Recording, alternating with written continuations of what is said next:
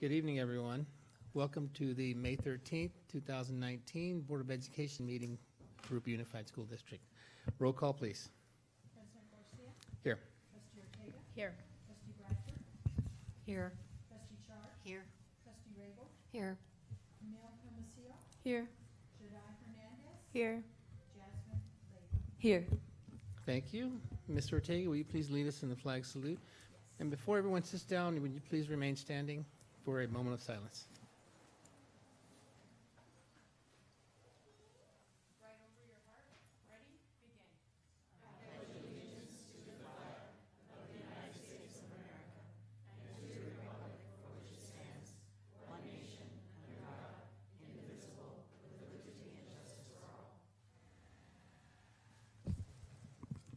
All right, at this moment, I would like to hold a moment of silence for Miss Christine Palafox, former employee who passed away on May 9th.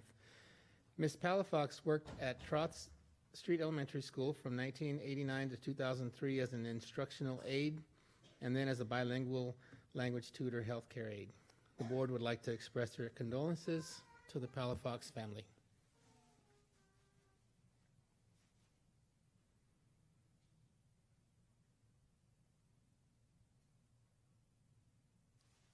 Thank you. Please be seated.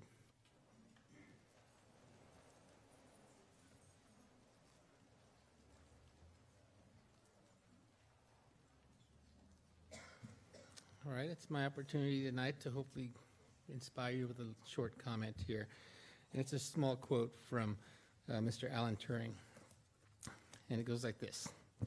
Sometimes it is the people no one imagines anything who do the things no one can imagine. Thank you.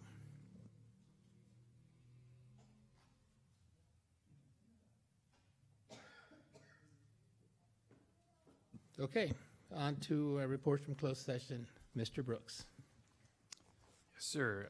During closed session, by a vote of 5-0, with all trustees voting in favor, the board voted to appoint Gloria Daniels Valdez as coordinator of special education. And Ms. Daniels Valdez is here.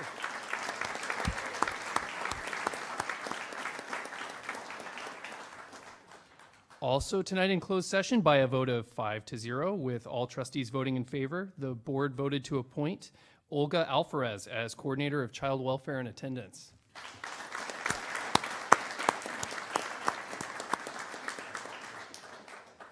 Also tonight in closed session, by a vote of 5-0, with all trustees voting in favor, the board voted to appoint Ray Mariznik as assistant principal at Patriot High School.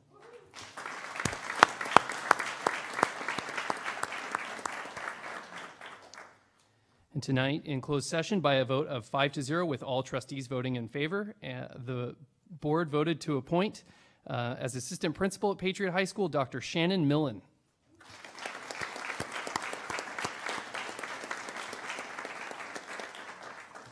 And lastly, tonight in closed session, by a vote of 5-0, with all trustees voting in favor, the board voted to appoint as assistant principal at Rubidoux High School, Alicia Heimer. And Ms. Heimer, unfortunately, had a family obligation, was unable to attend tonight, but wish she could be here, so we congratulate her.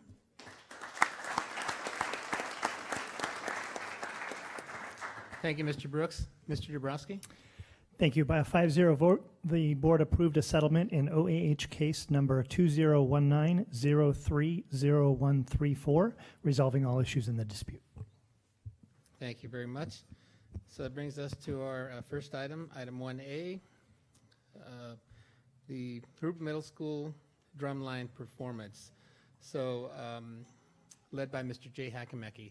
So we're going to take a short recess, and out in the quad, they're set up to play out there. So I'd like you all to join us.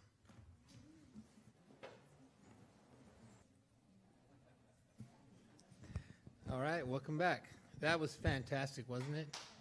Yeah.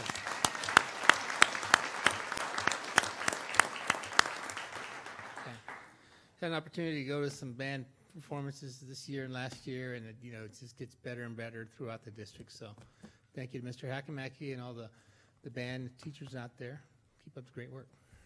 Okay, on to item 1B, 2018-19 high school yearbook representatives. Mr. Dabrowski. Thank you. Also fantastic is the fact that this is the night in which the board gets their yearbooks. So we're going to go in alphabetical order, starting with Jurupa Valley High School, where we have Carrie Bolender, yearbook advisor, Maria Morales, yearbook team leader, Kyle Leroy, yearbook staff, and Marianne Tejada, yearbook staff. Come on up.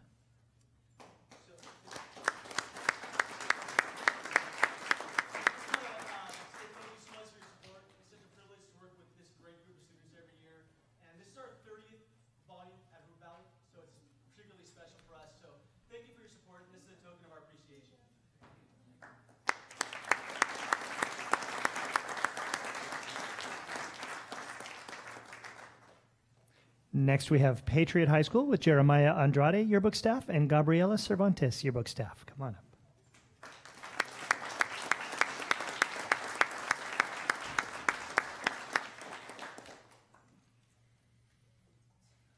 We just want to say thank you to the board members for allowing us to make such a spectacular yearbook, and we couldn't do this without you guys, so we just want to say thank you so much, and it's a privilege working with such amazing students at Patriot High School. Thank you so much.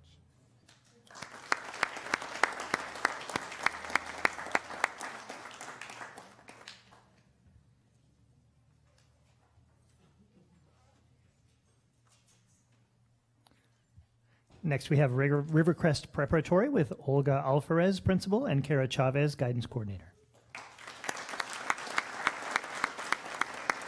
Thank you for your support. Ms. Chavez could not be here today, so.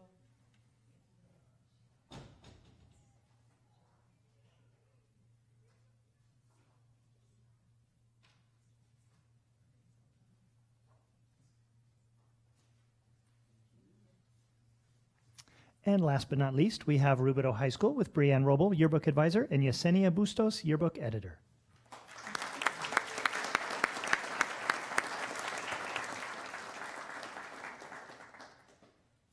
Hello, my name is Yesenia Bustos, and I was this year's editor-in-chief for Rubidoux High School. This year's theme was Diamond in the Rough to highlight our 60th edition. We want to say thank you to all the board members for the support and the donations.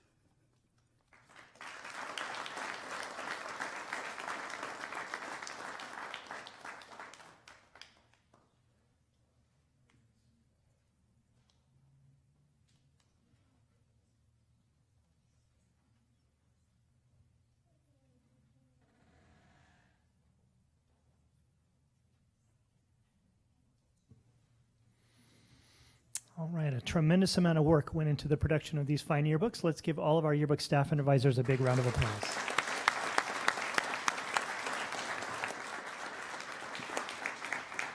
All right, thank you.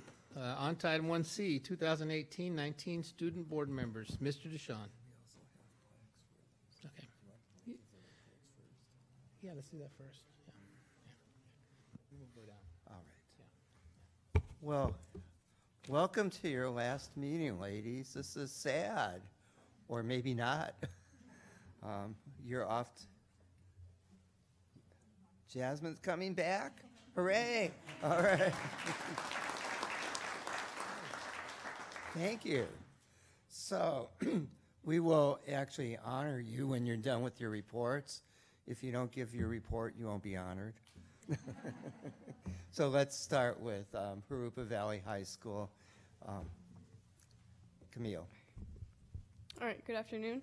The Jags are really excited for the end of the year events that are coming up. However, it is first priority to get the important work out of the way. This past week and up to the end of this week, AP testing will take place. We encourage our Jags to do their very best and aim for a 3 or higher. On the sports spectrum, we would like to congratulate our boys tennis for making it to the CIF prelims. Congratulations to our varsity boys tennis for playing the River Valley League CIF and ending up as champs. Congratulations to our varsity swim team for competing in the 2019 CIF finals. And congratulations to our JAG Athletes of the Year, both swimmers, Rebecca Brambilla and Leo Pena. In honor of a Teacher Appreciation Week, our ASB wrote positive tweets on paper and posted them on teachers' classrooms. This past Friday, we had our college and career signing day in the gym, where seniors had the opportunity to officially announce and sign off to their future university, college, or military career. Seniors also received their graduation cords that day. Seniors, class of 2019, have officially 9 days until graduation. A lot of exciting events coming up for them. Senior Awards Nights will be tomorrow at 5:30 p.m. in the JVHS gym, where seniors will be awarded with their specific academic award or scholarship. Seniors will also have finals, which will be held May 17th and May 20th, in between of grad night, which is at Disneyland on Saturday, May 18th. The official last day for seniors will be May 20th, where seniors will also enjoy the afternoon at Senior Sunset at the stadium. Jurupa Valley High School's class of 2019 graduation ceremony will be May 23rd, 2019 at the JVHS football stadium, commencing at 6 p.m. We congratulate our graduating class and wish them the very best in their future endeavors. I would like to also say that I am honored to have served as a student board member for my school this school year. I would like to thank Ms. Dodd and Ms. Miner for encouraging me to take this opportunity, and I'd like to thank the board members for listening to our school reports. This concludes today's report for JVHS. Thank you.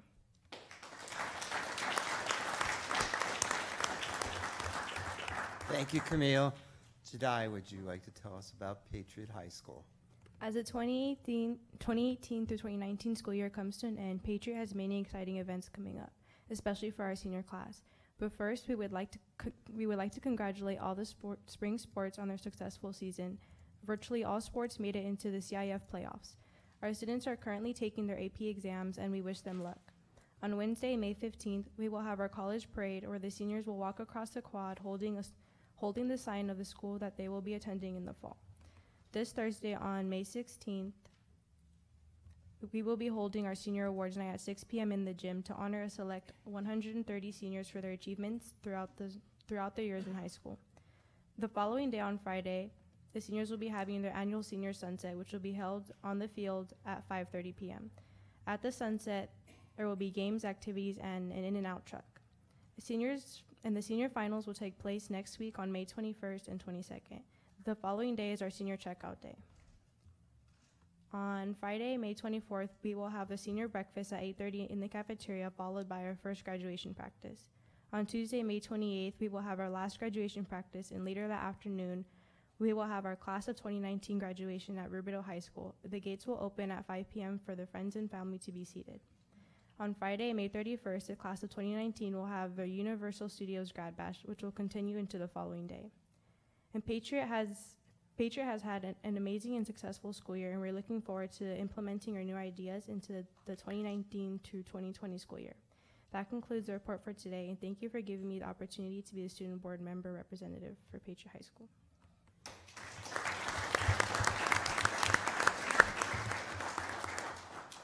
Thank you, Jedi. And so, Jasmine, you know what you really need to do is leave us with an unanswered question that you'll come back and answer in the fall. So Okay. if you could tell us about Rubidoux, thank you. Okay. Good afternoon, fellow board members. April and May have been very busy months for Rubidoux High School. Last Wednesday, for our yearly Rubidoux High School Inspire Week, where we build and try to create a bond with staff and students, we invited Mike Smith, an inspirational guest speaker, to come to the school to motivate our students. This Friday was a senior banquet, as well as the last spring dance for the seniors. Last Tuesday, the Rubidoux High School girls softball had a game and qualified for CIF Round 2. Rubidoux High School swim team won second place in league finals. Coming up this month, there will be a choir concert on Wednesday, May 15th at Jurupa Valley High School, starting at 7 p.m. Senior Awards Night is on Thursday, May 16th at 6 p.m. After a lot of work, the class of 2019 has organized the staff versus senior softball game for Friday, May 17th at 3 p.m. Our bands put so much time into what they do, and we hope to support them Monday, May 20th at 7 p.m.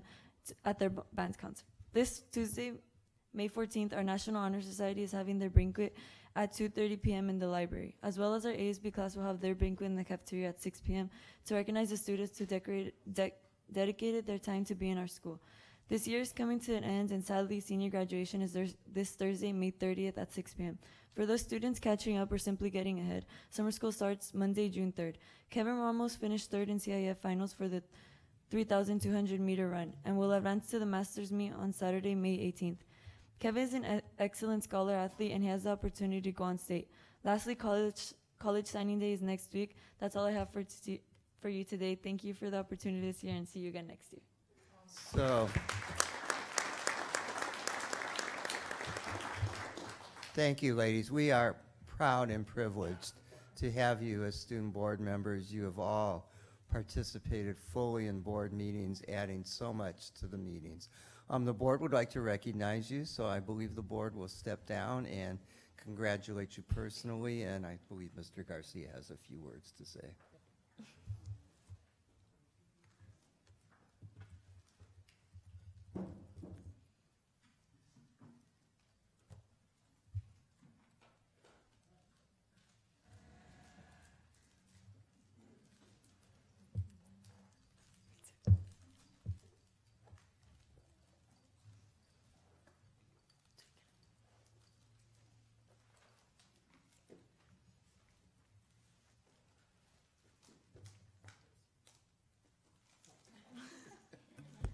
I guess this is my show.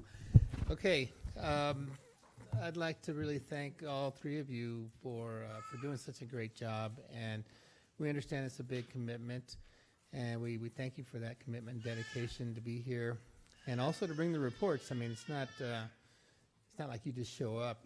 You really do provide us valuable information, and so we have some plaques that we'd like to present to you.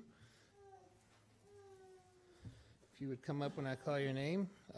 Camille Edmosillo. I just want to read this real quick. In appreciation of your commitment and dedication to the Jurupa Unified School District for the 2018-2019 school year. Congratulations.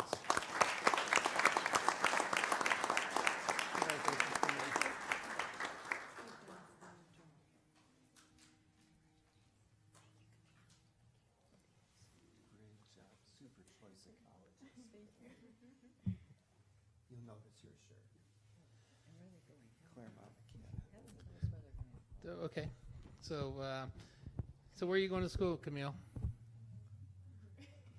I'm attending Claremont McKenna College in the fall and majoring in government. Awesome, awesome. Congratulations. So next I have Jasmine Leva. Congratulations. Congratulations. Where are you going in the fall, Jasmine? And we're happy about that. Congratulations. Thank you. Last but not least, Jedi Hernandez. Come on up.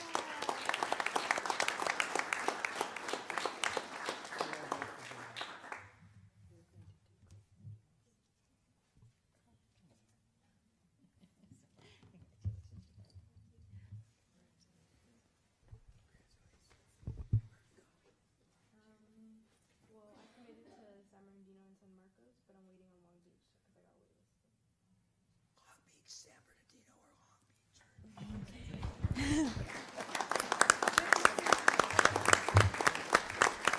Congratulations to you all. Thank you. Thank you. All right.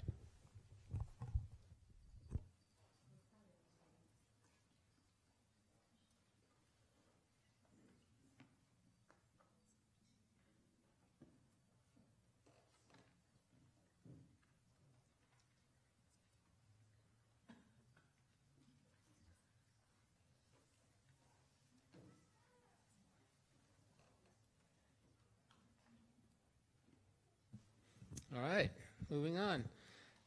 Item number 2, recognition. The first one, 2A, recognize Jurupa Middle School band drumline. Mr. Dabrowski. Thank you. I don't see Mr. Hakamaki. Is he off taking away equipment? Okay.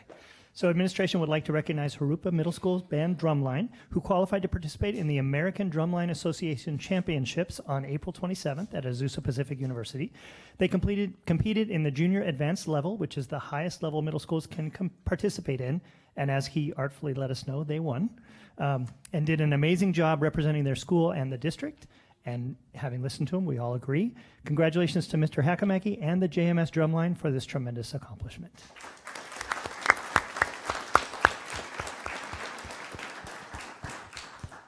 All right. 2B, recognized Veterans of Foreign Wars essay contest winners. Mr. Dabrowski. Thank you. Are our VFW contest winners here? If you are, can you come up front so we can say nice things about you?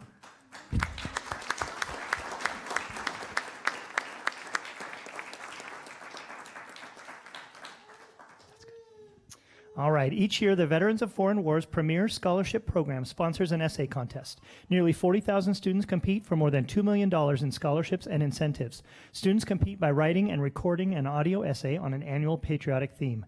At the Jurupa Valley VFW Post, there was an awards luncheon for our JUSD students who placed in the VFW-sponsored essay contest. Congratulations to the following winners. The middle school contest is called the Patriots Pen. The winners are Natalia Lopez from Miraloma,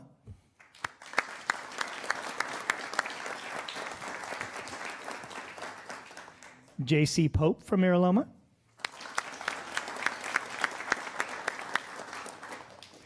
Joanna Pacheco from Mission Middle, and Carla Perez from Mission Middle.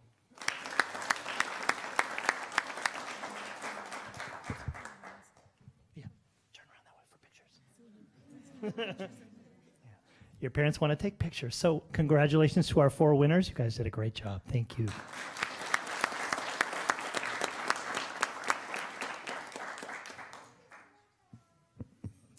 Congratulations. I had the opportunity to be there with some of our fellow board members and Mrs. Ford, and we got to hear these young ladies on their speeches, and they did a fantastic job. So congratulations again. Okay, number 2C, recognize bilingual educators succeeding together award winners. Mr. Dabrowski.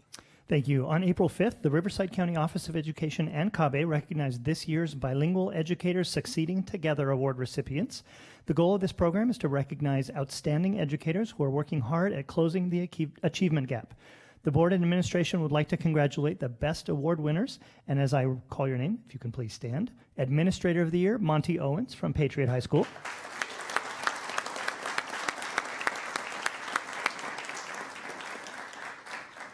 Teacher of the Year, Karen Martinez from Jurupa Valley High School.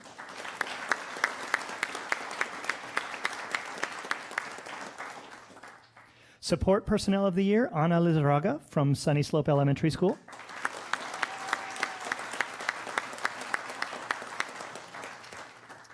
Parent Community Volunteer, Maria Lara from West Riverside Elementary School.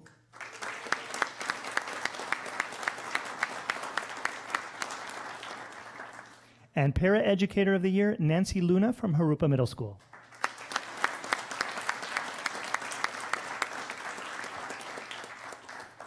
It's great, hardworking employees and parents that make our students the successes that they are, so we want to congratulate all of you.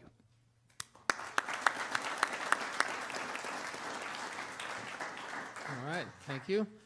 On 2D, recognize 2018-2019 school volunteers. Mr. Dabrowski. Thank you. The board and administration would like to publicly acknowledge our gratitude to the hundreds of volunteers who have assisted school personnel in the conduct of the educational program during the 2018-19 school year. Volunteers have assisted in countless ways, including in classrooms, offices, libraries, as field trip chaperones. A listing of volunteers by school site who volunteered 25 or more hours is included in your backup materials, and we would just like to congratulate all of our volunteers.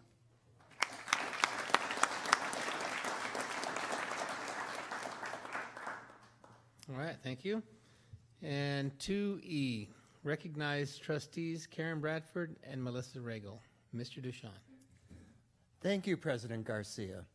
Our board has made an unusual and strong commitment to making sure they are well educated in how to be good school board members. You may think it looks easy up here, but it's not.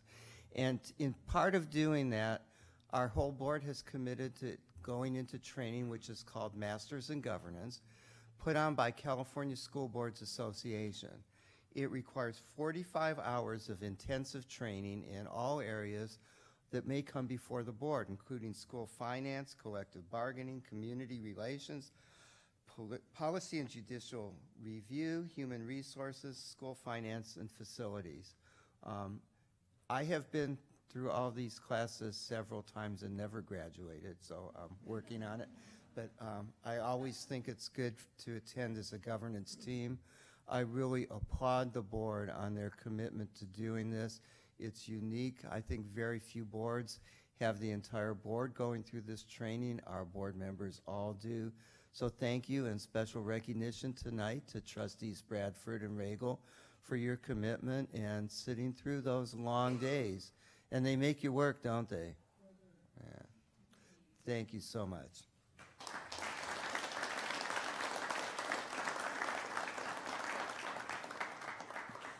Yes, Mrs. Regal, Mrs. Bradford, congratulations on that. I know it's quite a commitment. I know some of those are weekdays and weekends, so thank you for taking the time. On to number 3, board member comments. Let's start with you, Ms. Ortega. So yeah, I wanted to congratulate Trustee Regal and Karen for all the hard work. I know it even takes weekends, I think, for us to attend those. So we're a unanimous board again, and just willing to grow and to also be students of what we're doing too. So congratulations for that, of course. And just real quick, I also wanted to say thank you and congratulations to our student board members.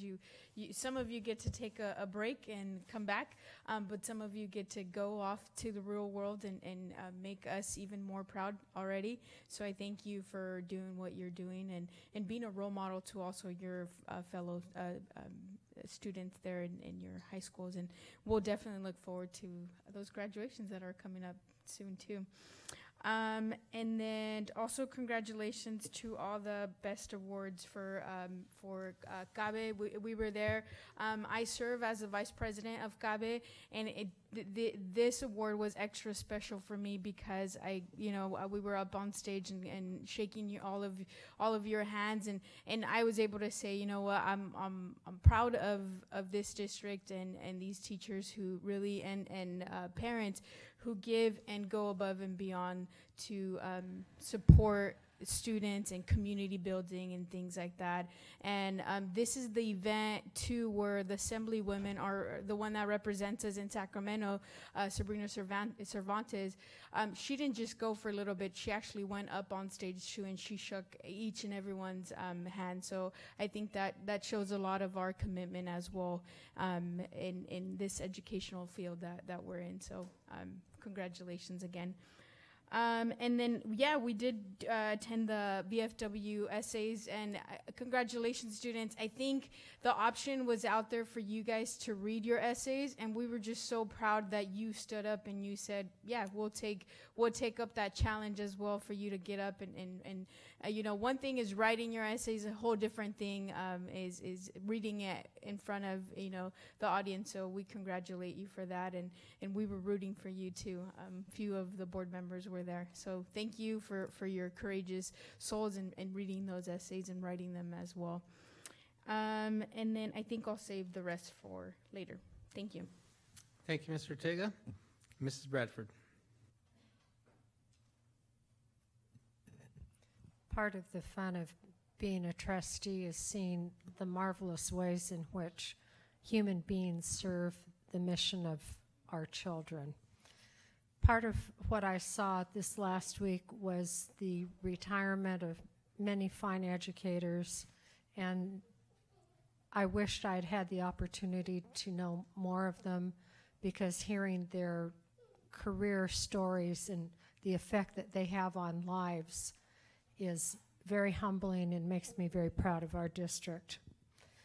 I went to the awards banquet for FFA, and it was very impressive to me as each of the officers was called upon to explain the duties. And one that really impressed me was a person who was in charge of welcoming anyone who came through the door. And I thought, this is what we need to be to each other, to provide that welcoming environment where the students and the parents feel that we were all a part of this, which I did. I saw the Patriot High School Drama Club presentation of the classic Spoon River anthology, which was the drama teacher Corey Barber's final production. And again, it's another way in which I find it's so important for our students to have a way to express the complex feelings that they have going on inside of them, and I was very grateful for that. I'd like to congratulate, of course, our drumline students, the essay contest winners, your ladies, your commitment to being here at each meeting, the district volunteers, our bilingual education award recipients. And I'd also like to say again the names of the persons who were recognized by Riverside County Office of Education at the awards luncheon last week. We had several Teachers of the Year, including Heather Nell from Peralta, Shane Wells from Miraloma Middle School, Stella Sloan from Jurupa Valley High School. Certificated Administrator of the Year is Tammy Elzig. Classified Administrator of the Year is Jeff Lewis. Principal of the Year, Nicholas Blake from Miraloma Middle School. Oh, excuse me, Mission Middle School. Mea culpa. The School Counselor of the Year, Jennifer Green from Patriot. The Site Support Employee of the Year, Lisa Hansen from the Ed Center, Special Teacher on Assignment. The Confidential Employee of the Year, and this always makes me wonder, should I keep that name a secret? It was Denise Collins. And Classified Employee of the Year, Jennifer Todd from the Textbook Warehouse. Again, this reminds me that there are many positions that run a district for our children and our teachers to be successful in the marvelous product that we have, which is an educated populace. And thank you to everyone who is involved in this. Thank you, Mrs. Bradford. Mrs. Chard. Well, since we're having such a longer meeting tonight, I'm not going to repeat everything, but Trustee Ortega and Trustee Bradford have covered some of the things that I attended. I did attend the recognizing the Celebrating Educators, which was a very nice program, and we're very proud of all of our teachers. I attended the Retirees Banquet, and it was a lot of fun listening to the families be excited when their person was named, and I was proud to say I know a lot of them, so that means I've been in the district a long time. Maybe it's time for me to retire too. Again. But I hope that they enjoy it because it is, and they will come back. And most of them said they'll be back. They're not really leaving. They're going to be around. So it's nice to know that some of our people that leave, that retire, decide that they want to stay around and help, and that's what we need. I want to congratulate their Jurupa Middle School band for their drum line, for their performance tonight, and for winning in the competition that they were in recently. I went to Jurupa Middle School, and I don't remember our band sounding like that at all. Of course, that was a long time ago, and we've advanced quite a bit now that we have a drum line, and we have other bands too, other parts of the band too. I also attended Rubido's concert that they had, which was very interesting because the small concert they had was almost like if you were performing in front of your teacher for your final grade. Each person that played an instrument performed their favorite song or their favorite piece, and it was really interesting and just sounded beautiful. Some of them are just outstanding musicians. And then I went to the spring concert for the Jurupa Unified School District and listened to the honor band from the elementary schools, the strings from Rubido, strings from all of the schools actually, and Rubido's band also, concert band, and they are just, it's outstanding. It's just like if you went to a concert. I mean, these kids are not kids. These are outstanding musicians. And I hope some of them go on and continue that in their college career. And sometimes it's hard to do. But I would like to see some of them do that. I also want to congratulate, or thank the yearbook people for bringing those books. I don't take one every year. I like to have a student get one.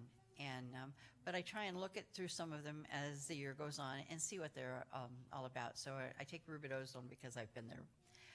But I also think it's really good to help those students that can't afford it because it is quite a bit of money to get a yearbook. And that's their memories of their high school, for elementary actually, because you carry your friends from elementary school through high school. And those memories, if you don't have an opportunity to take pictures of those, they're there for you, for the things that went on, to remind you year after year what you accomplished, and where you went, who your friends were, who your friends still are. So I think, you know, if you have an extra few bucks, if you can contribute to any of these schools and purchase a yearbook for a senior or any student that doesn't get one, it would be a nice gesture to give that to them.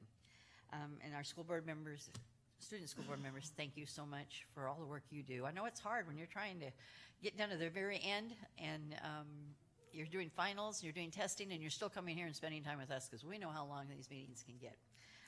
Thank you again. Essay winners, outstanding. We always have some good writers in our district, and it's always good to hear that they're winners.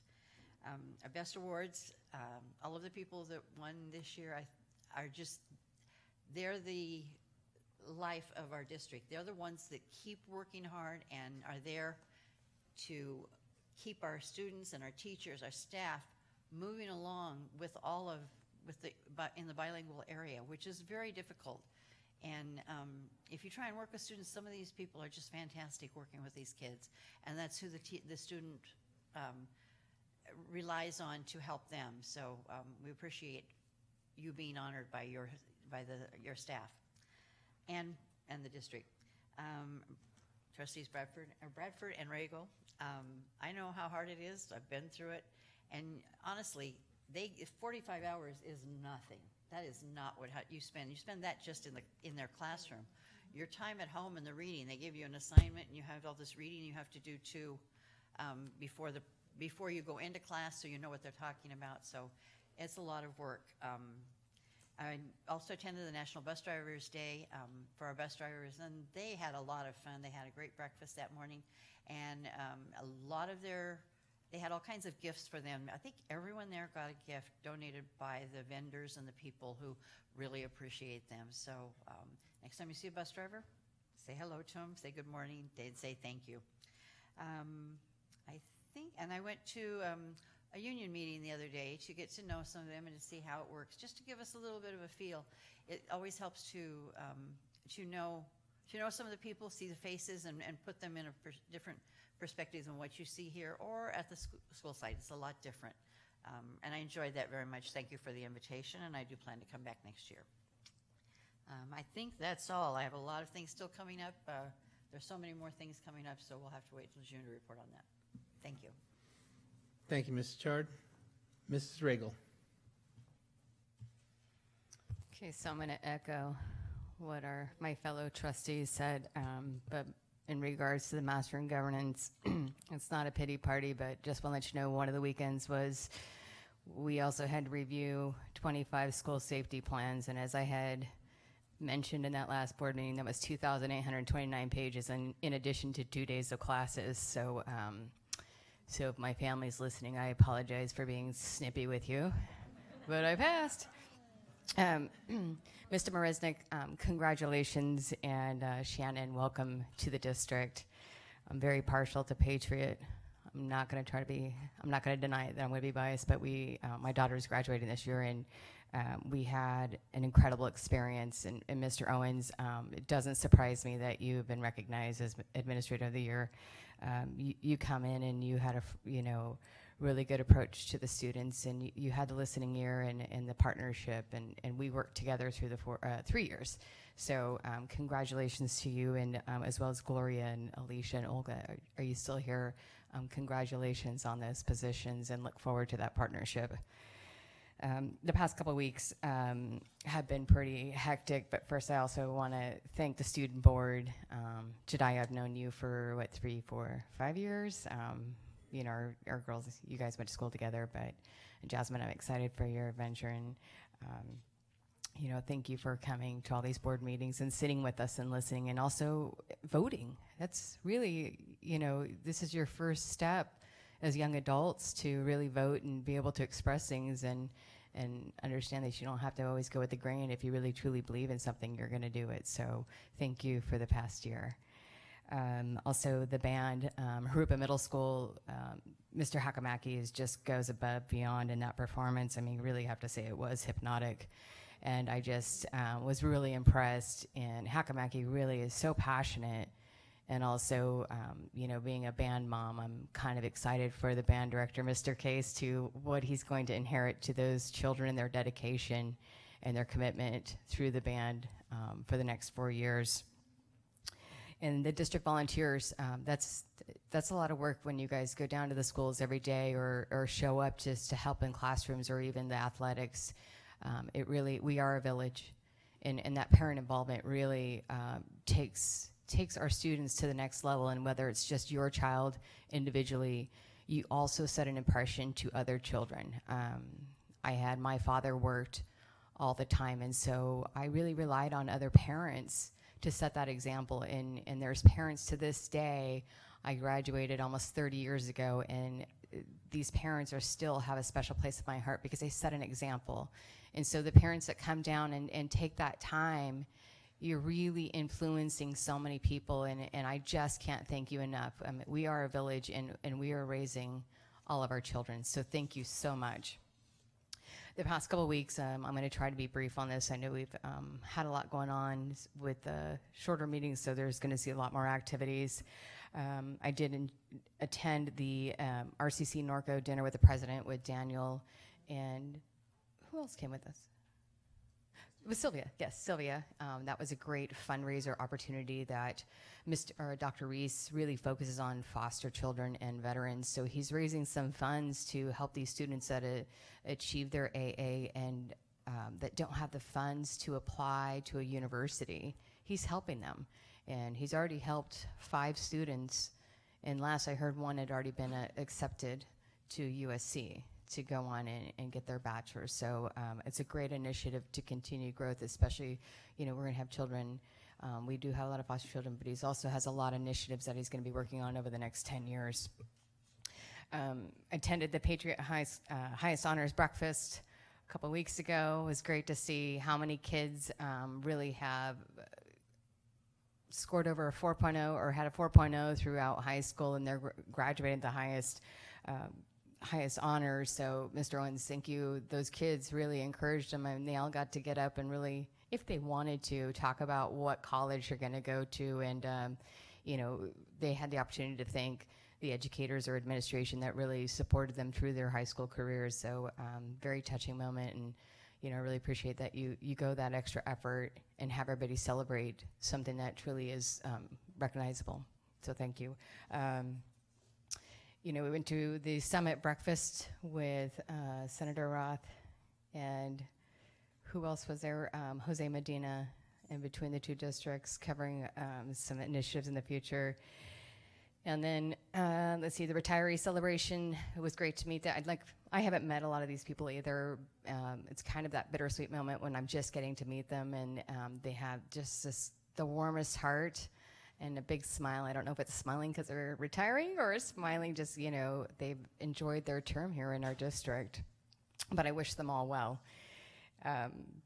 Friday, I attended the FFA 30th annual dinner with Kimberly Corbin and Karen Bradford, and the FFA parents said, and it's truly moving.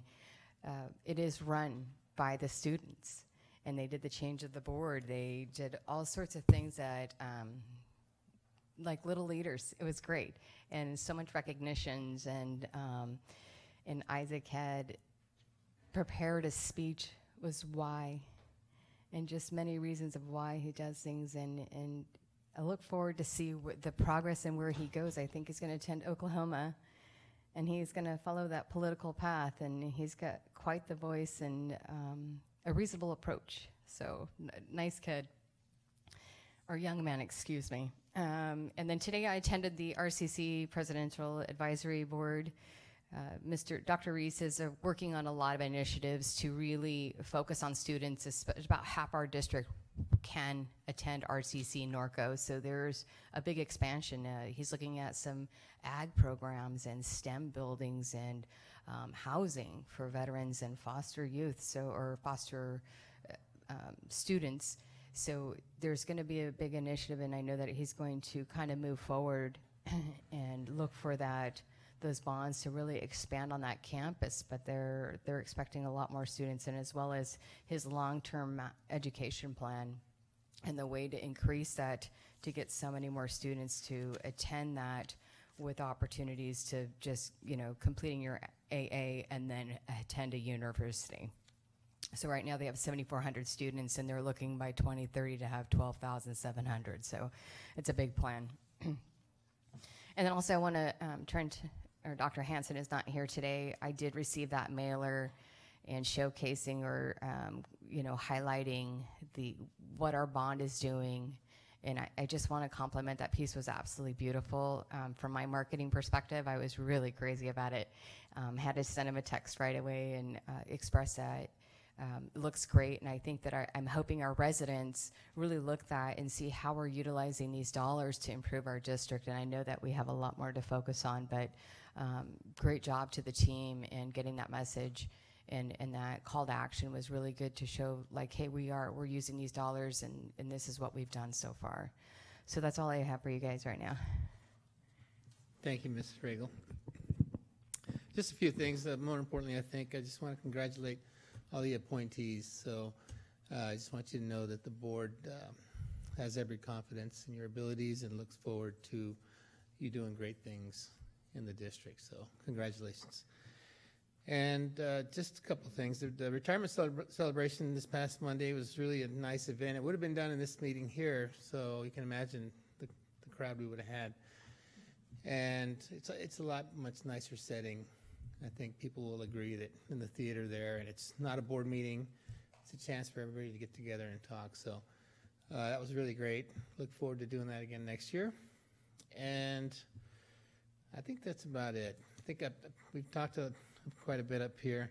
The last thing I wanted to mention, the Spoon River anthology, the play. I've never been to a play like that. It was quite fascinating, I think. Students, it was a reader's type where they just sit in a chair and read their parts. But they did like maybe 3 or 4 characters each.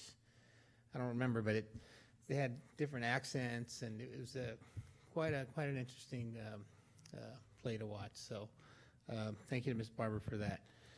And I think that's all about it for me tonight. So, Mr. Duchamp, you got something like to add? Yeah, I don't normally comment at this point in the board meeting, but I wanted to just bring a couple things to your attention. The CABE Regional Conference on Friday was 900 people were there. I want to thank our board member, Sylvia Ortega, who was on the planning committee, and I also believe Aracema Guzman was also on the planning committee. There were great workshops, by the way. 3 of ours presented, Amy Noyes and Mr. Daniel Richards, gave a really important workshop on internet and internet safety and security for children and what parents need to know. In fact, I've asked them to tape it and put it in other places. And Esther Askew also did an excellent presentation.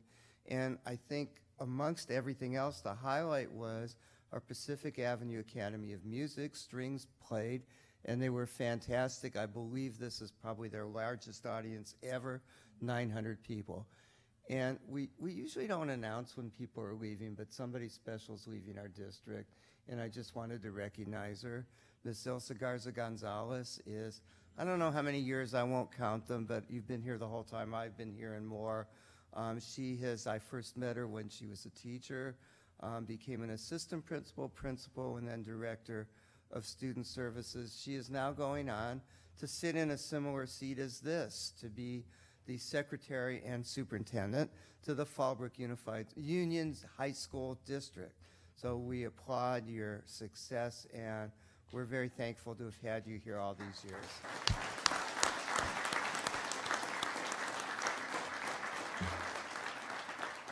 Thank you, Mr. Duchamp, and congratulations, Elsa. We look forward to hearing about your success down there. All right.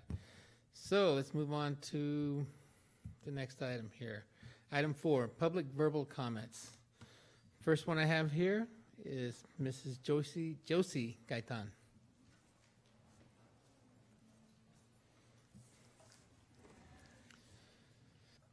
Good evening, everybody, and thank you. It's an honor to be here with you guys.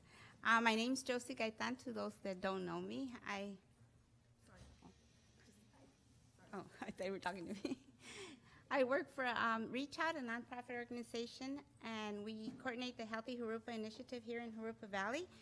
But I wanted to come and invite you personally to our 10th annual NIC conference that we are having June 18 and 19. We're celebrating our 10 years. But after our first day of our conference, and we have a youth track, so we were all inviting to all the youth here in our district. But after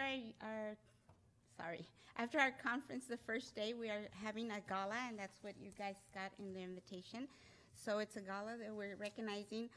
It's 50 years that we're celebrating for Reach Out, and we are recognizing 50 people that had started working with us in Reach Out. So with that, we found a couple of them that worked in Reach Out like 50 years ago, or 40, something like that. But we are honoring some of our principals here at the school district and some people here at their school district. So we are inviting you guys to go and honor them. We are recognizing them because they have been working with us.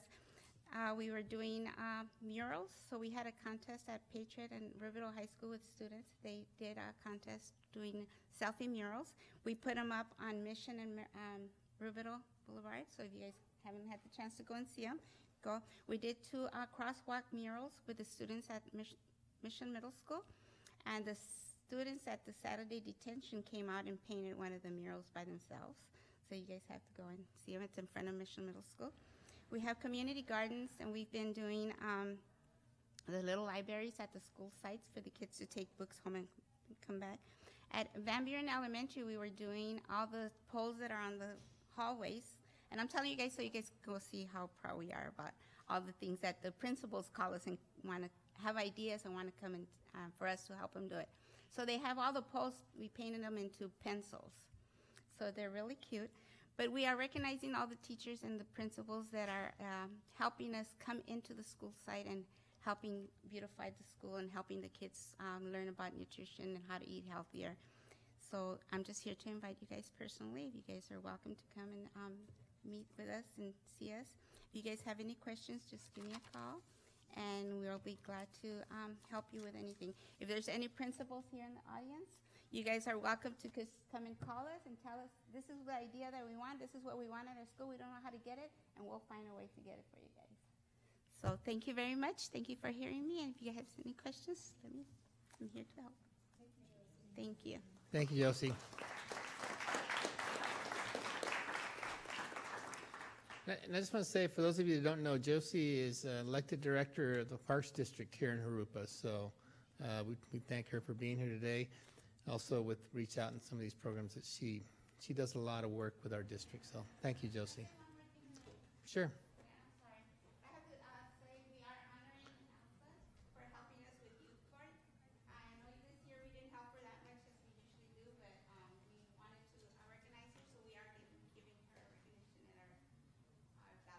Nice, thank you.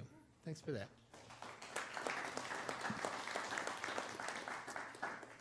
And I do have some speaker cards here. If you do have one to turn in at this time, please give that to the deputy in the back there, and she'll bring that forward. Yeah. Okay, next one I have here is Miss Wendy Eccles. Okay, I see now. I see. Before Wendy, please. Okay. Okay, Mr. Paul Swan Van Lent. Hi, I'm Paul Swan Van Lent, soon to be ex-president of NEA Jurupa. Congratulations to all of those who were recognized for your achievements as students and for students. I thank the board members for listening to me over the past couple of years and seriously considering my statements.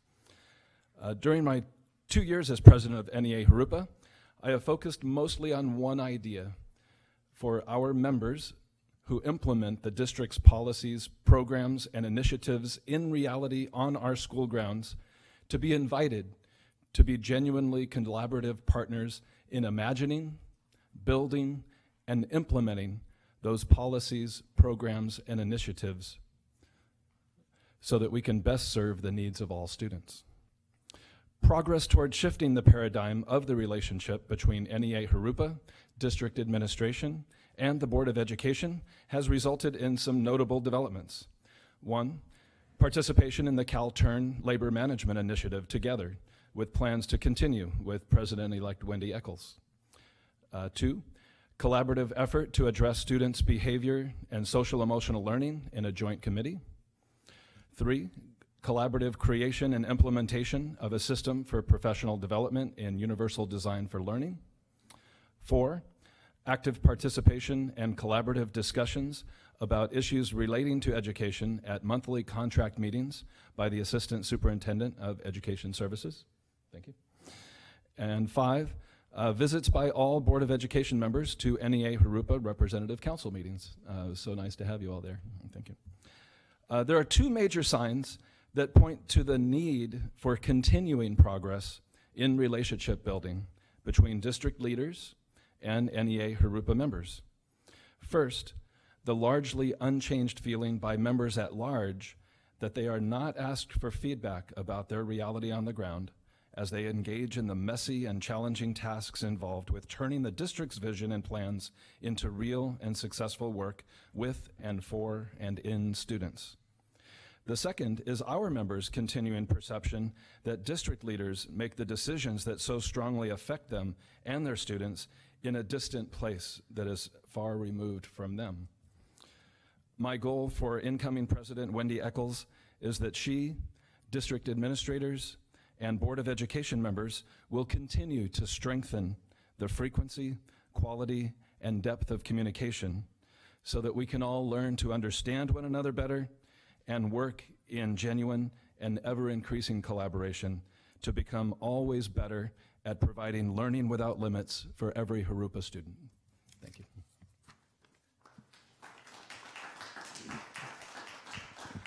Thank you, Paul. Okay, next we have Ms. Wendy Eccles.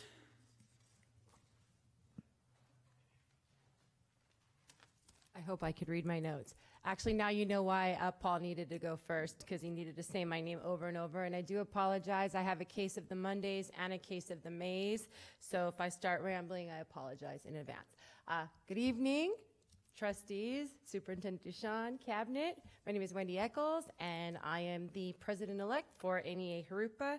And I first of all just wanted to start by saying thank you to our Board of Trustees for all of you attending one of our REP Council meetings this year. In the 14 years I have been active in NEA Jurupa, not once have we had all 5 sitting board members attend our meetings. In fact, I don't remember the last time that we actually had one. So thank you very much for spending time out of your busy schedules. And Mrs. Chard has already said she would agreed to come back. So this is the formal invitation for you all to come back and continue those conversations. I found them, I hope that you found them, and I know our members found them very valuable. As incoming president, I'm looking forward to continuing the developing collaborative relationship between the association, district leadership, and the Board of Trustees. I am committed to open and transparent communication, understanding that sometimes we will have to agree to disagree. Our members are passionate, tireless, and hardworking advocates for our students. When we share their realities on the ground, they really are based on this one premise: what's best for our kids. They want positive student outcomes. So when we come to you and say, ask an educator, it's because we want to share what we're seeing and how we think it's affecting student outcomes. And that is, I think, what all of us agree on, and that is our goal here for Jurupa Unified School District, and this is the shared goal between NEA Jurupa and the district, is positive student outcomes for all of our students. So I just want to say thank you for your time, and I look forward to continuing working with you next year.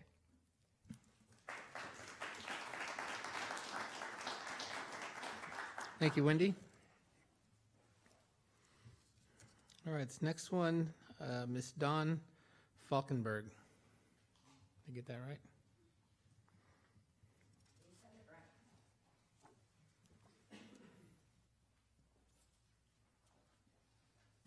Good evening. I would like to speak to you tonight about the walk-on cheer coaches at Patriot High School. My name is Dawn Falkenberg, and my daughter, Kaylee, is a JV cheerleader at PHS. This year has been a very difficult year for my child, not only because she was a freshman, but because of the favoritism of the walk-on cheer coaches. I have sat back and watched while my daughter was treated unfairly. I have also watched while varsity girls were allowed to mistreat the JV girls just because they were JV. All of this was allowed by the coaches. I did not want to say anything to the coaches because I was afraid my speaking up would make things worse for my daughter. Unfortunately, my daughter has felt all year that the coaches don't like her, and her opinion was reinforced after the competition squad tryouts. Last October, 21 girls tried out for the competition squad. The year before, there were 20 girls on the squad. They were called the Elite 20. So this year, there was only one more girl trying out than there were spots. However, the coaches cut 4 girls from the squad and made a team of 17. I realize that it is their prerogative to choose whomever they want, and they are trying to choose the best. That argument would have helped my daughter accept her being cut from the team if she hadn't had more skills than 2 of the girls that were chosen. Several girls were chosen that couldn't even do a cartwheel when tumbling skills are desired, and my daughter can do a front handspring, back walkover, cartwheel, and roundoff. I was approached by parents of girls on the comp squad that told me my daughter should have made the team, and they didn't understand why she didn't. I didn't want my daughter to allow this rejection to keep her from reaching her goals. I tried to console her for not making the competition team by telling her to use this as her motivation to improve her skills. I told her that if she was one of the best girls trying out, the coaches would not be able to not select her for the varsity tryouts this coming school year. My daughter took my words to heart and worked harder for the tryouts than I have ever seen her work before for anything in her life. She was at the gym for months prior to the tryouts, perfecting her skills and working on getting a back handspring. She was there 4 nights a week, and of course, I was there too, and would often see Coach Paula as she was coaching the Riverside Heat team. Coach Paula rarely said hello to her and never recognized her hard work. In fact, another JV cheerleader was also going to the gym as much as my daughter, and Coach Paula would make a point to greet and hug the other girl and would hug her mother, who was sitting next to me, and would ignore me. I told my daughter to not worry about it. Just say hello to Coach Paula and dazzle her with your skills at tryouts. I kept telling her that hard work pays off. Unfortunately, that doesn't seem to be the case for cheerleading tryouts. I don't have enough time to tell you all of the reasons that I have seen over the past year, but I would really like to know why the tryouts were even held. It seems to me the teams were selected long before the tryouts. This was further emphasized when a returning varsity mom told me the scores do not matter. It all depends on what is needed for the team. So I ask you, why are we letting these girls believe they can make a team when it doesn't matter how good they are? If Paula doesn't want them on the team, they're not on the team. Furthermore, I did contact the school. I talked to the athletic director. He referred my calls back to the coach. The coach has never called me back. I would like to know why my daughter was not selected for varsity. I mean, I skipped over a lot of the details, but she had a flawless tryout, and the girl she tried out with made 3 mistakes and had no tumbling, and I already told you what her tumbling skills were. Well, the girl that made mistakes made the team, and my daughter did not. So it's very difficult for her to understand what happened. And I believe good coaches encourage their athletes and want all of them to succeed, and I do not believe that this is what is happening. This coach lacks integrity, good leadership skills, and plays favorites. So I ask that there be an investigation regarding this. And I can give you the notes that I have that I skipped over that said the reasons why I felt there were lots of things that happened throughout the year that I just don't feel were above board. I mean, she told the girls before tryouts, don't have your parents call and ask why you didn't make it, because I'm not talking to your parents about it. And I don't understand as a coach why you would say that to girls. She also asked parents to be board members in April. And how did she know who was going to be on the cheer team? And when the tryouts were May 3rd. Yeah. So how do you pick board members? Right there, Don. Have you talked to the principal at Patriot? I did not. I talked to the athletic director, and he told me that he was giving my message to the coach, and she was to call me, and she never did. Okay. I mean, I don't know. I would probably recommend that, I think. I don't know, Mr. Duchamp, if you have anything to add. Why don't you, if you could give your notes to Mr. Brooks, I would be glad we will to. look into it. Okay. Thank you. I appreciate your taking the time. Yeah, thank you. Well, thanks for coming out, Don. Thank you. Appreciate it. All right. Okay. Next one we have here, Miss Julie Paul. Julie Paul? Okay.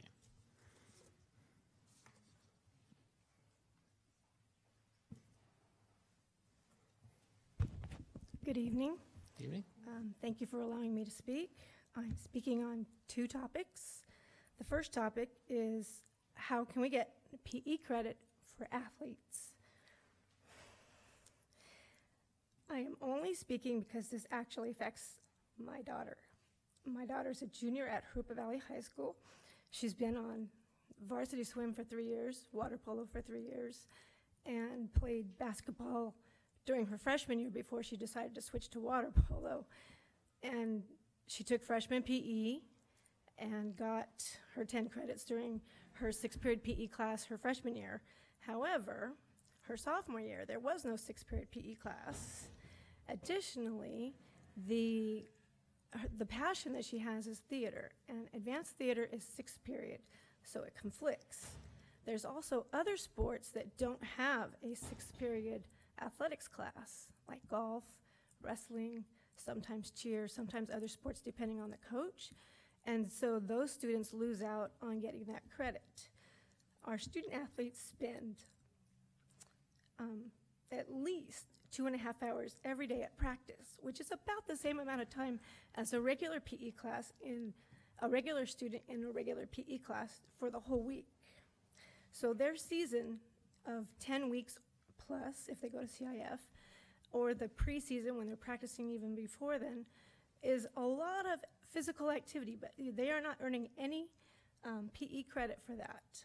And so I'd like to know why they can't earn that PE credit. I've been told that there was an online PE class that she could take, and then that got canceled this year. Unless you failed PE, then you could take the online class. But athletes who are in AP classes and honors classes, they don't get that special little perk.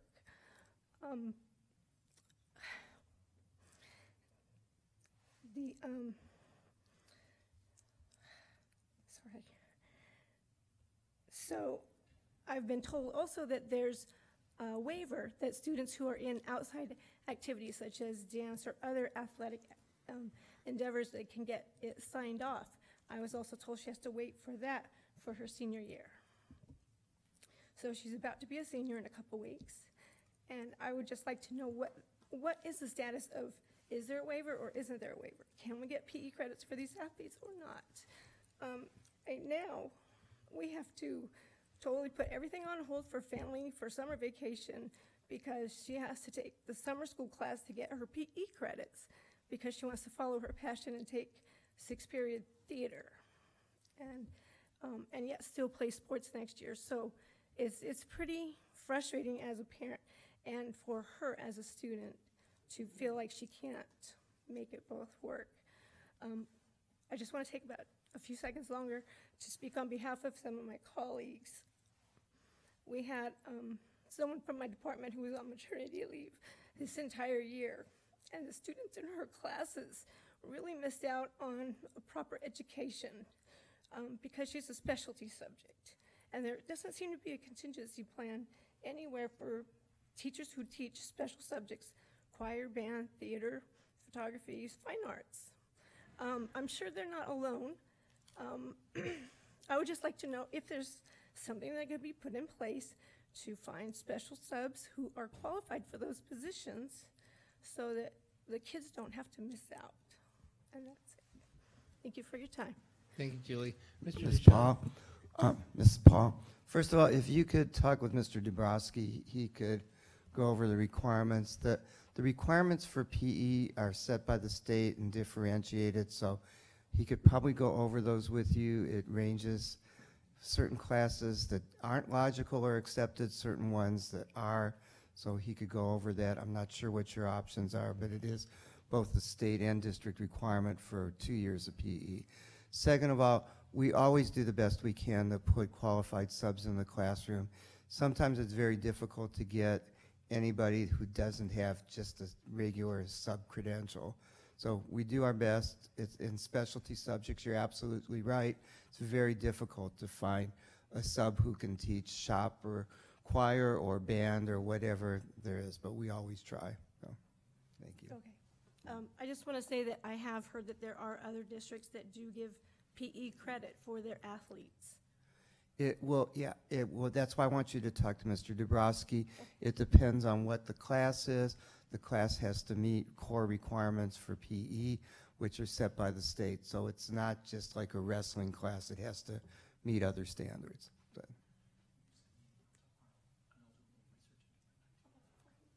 Thank you, Ms. Paul. All right, last card I have here is from Ms. Jeanette Picasso.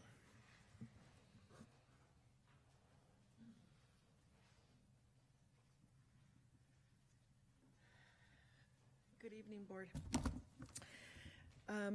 I want to, again, my name is Jeanette Picasso, and I'm a parent of 4 children, high school, junior high, elementary, and an in-home service early start prevention program for a young child.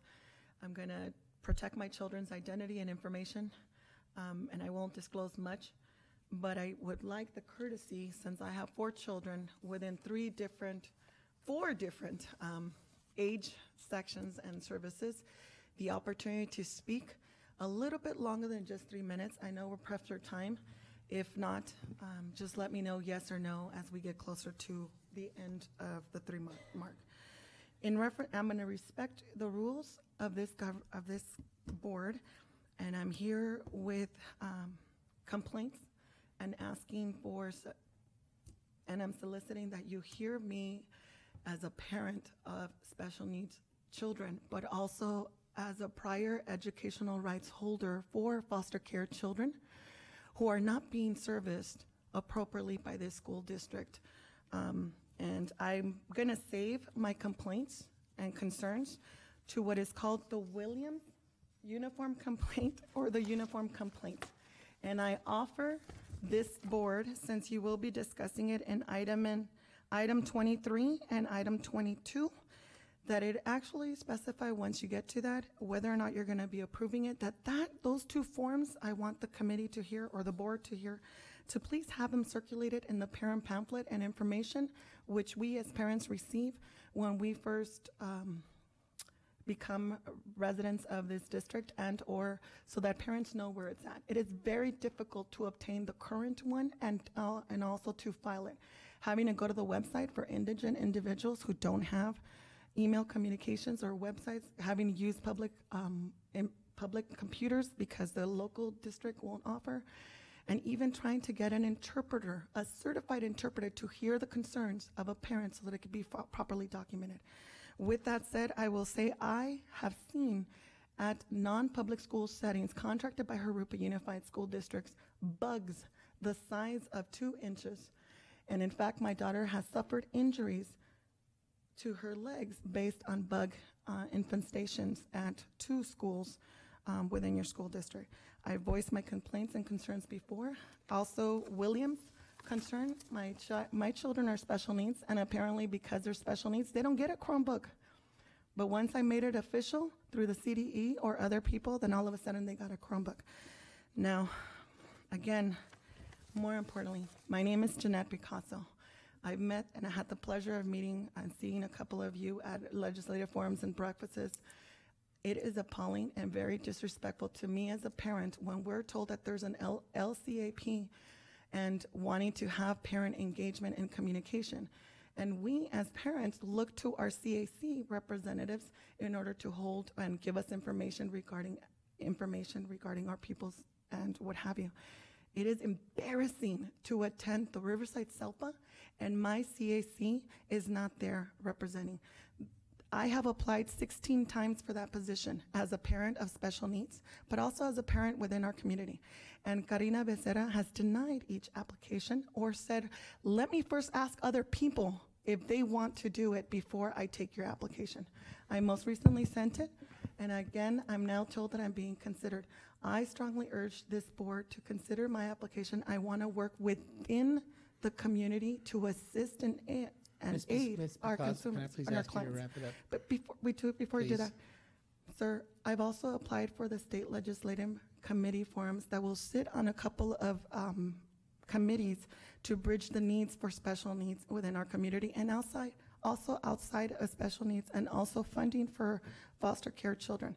I would like you to have the opportunity to meet me more at length, but more importantly, put on the board agendas in the future, and I know your rules, I know by which time I have to submit, that it be heard that perhaps this board should hear of making a separate representative parent who knows special education, who has been educated in the board at, and has some information regarding governance, masters, and what have you.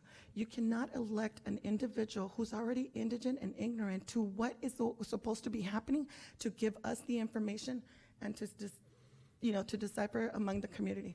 So Ms. I Picasso, urge you as just I to mentioned consider before, it. I think when we first met, that I'd be willing to review anything you want to provide me, and that offer still exists. So if And I you would thank you. like to do that, I mean, I please thank do you, so. sir. And the only reason why I have not met with you is because I currently am working on a petition that's 500 pages before the self-determination program in order to have funding for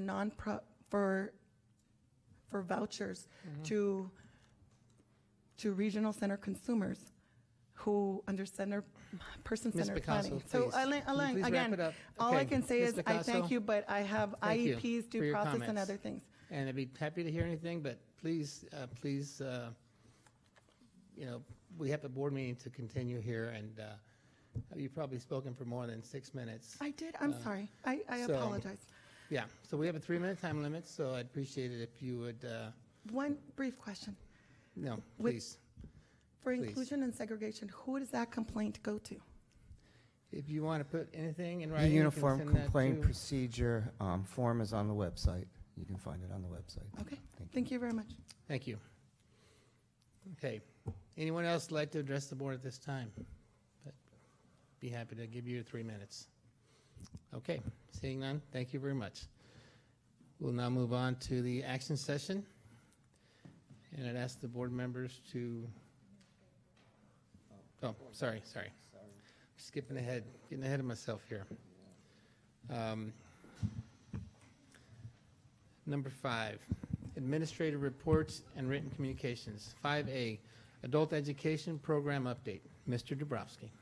Thank you. Tonight, Dr. Anna Marie Montañez, the principal of the Learning Center and our adult education program, is here to provide the board an update on the adult education program options available for JUSD. You'll find that our program is growing and becoming more fabulous every day. Thank you, Mr. Dabrowski. Thank you for this opportunity. Mr. Duchamp, thank you for having me here.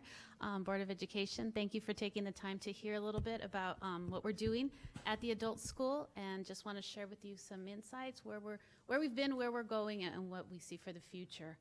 Where am I? There we go. Just a little background on the Department of Ed. There are 7 different areas that they allow the adult schools to provide programs in. Here in Jurupa, we provide 5 of them. We have high school diploma, adult literacy. We have ESL and citizenship, an adults with disabilities program, CTE, and a parent engagement. When I came here a couple of years ago, we were mostly high school diploma and ESL. Since then, we've added CTE classes, we've added the parenting class, and we've added an adults with disabilities program. So we're really happy about all the changes that we've seen so far. Just a little bit, a lot of times people say, well, you have all this money, you're starting all these programs for adults, why can't you just use the money for children? And back before the recession hit, there were categorical funds. The categorical funds were set for certain programs. Adult Ed had funds at that time. When flexibility went into effect, many districts decimated their adult ed programs because they needed the money in order to be able to help the children. Thankfully, Jurupa didn't do that. So after that, money came back into play. We had ABG funds that are now considered CAPE. So it's the California Adult Education Program funds that are specifically targeted for our adult population. Last year we got $988,000, almost $1 million. We're close to getting another $100,000 this year that will go into our funding. In order for us to be able to spend the money, it goes into a consortia. Our consortia consists of 8 members. It's us along with 5 other adult schools, the Riverside County Office of Education, and RCCD. So what we do is today I had a consortium meeting. We meet together at least once a month.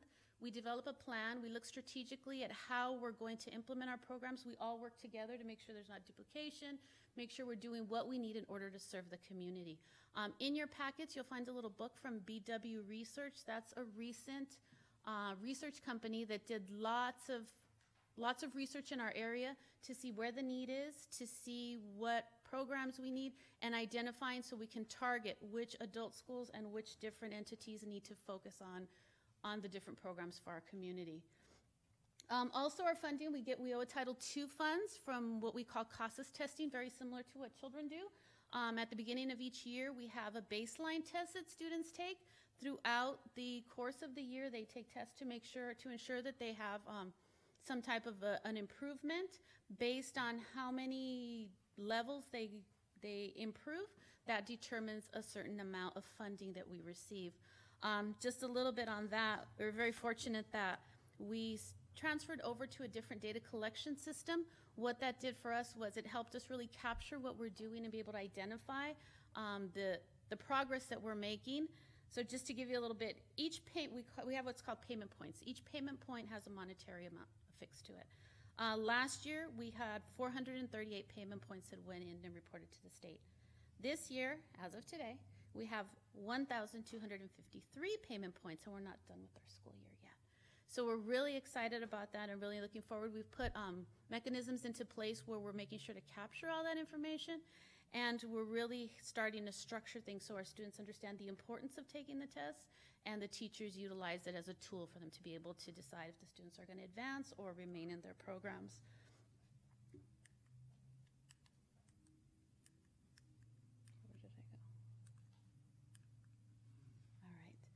So again, just a little bit about what the numbers look like. Last year, we served over 1,200 students, like I said, in the 5 different content areas.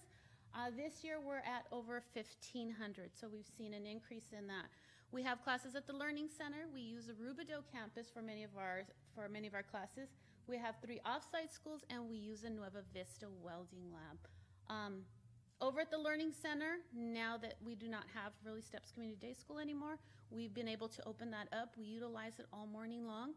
We have ESL classes there from 9 a.m. to noon. We have the adult transition program there.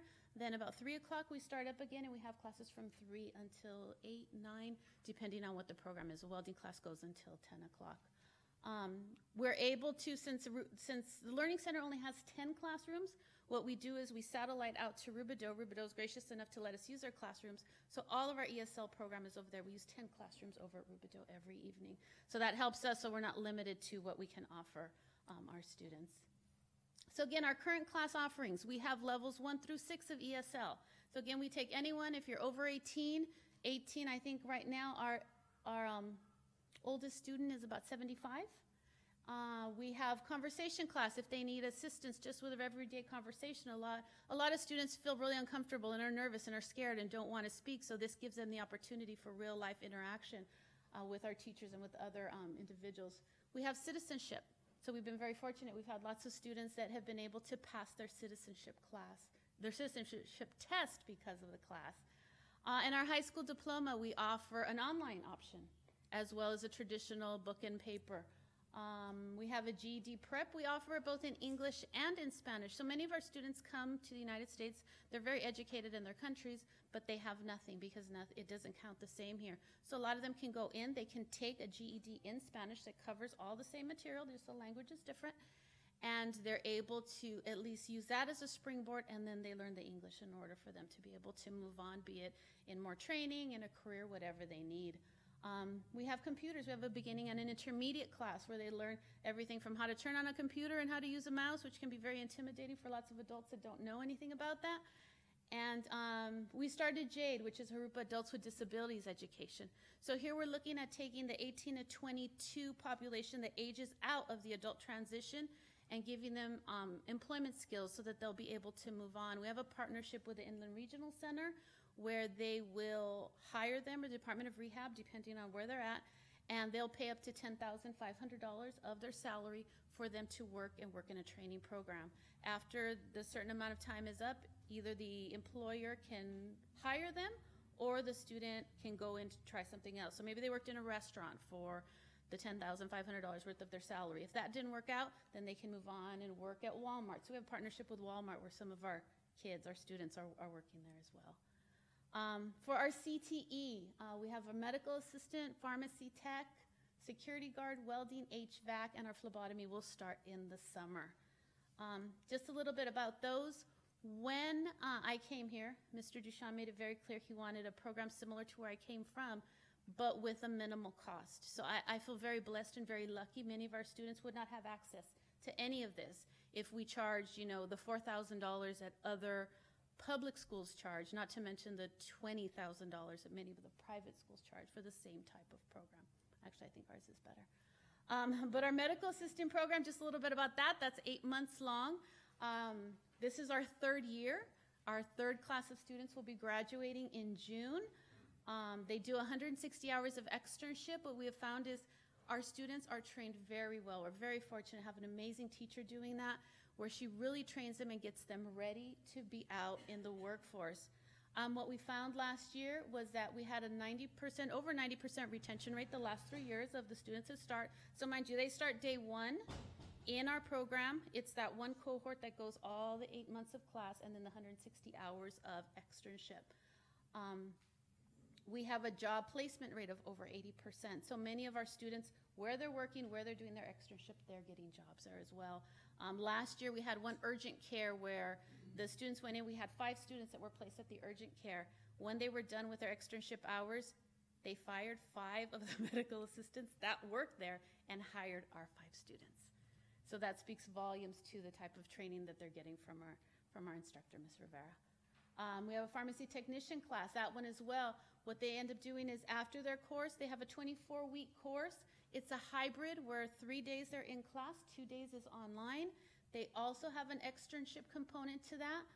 Currently, we finally have our contracts in place for CVS and Walgreens. So we're placing the students there. We have a couple that have already been hired by Walgreens. When they're finished with that, they get registered with the state to be able to work at any type of a pharmacy.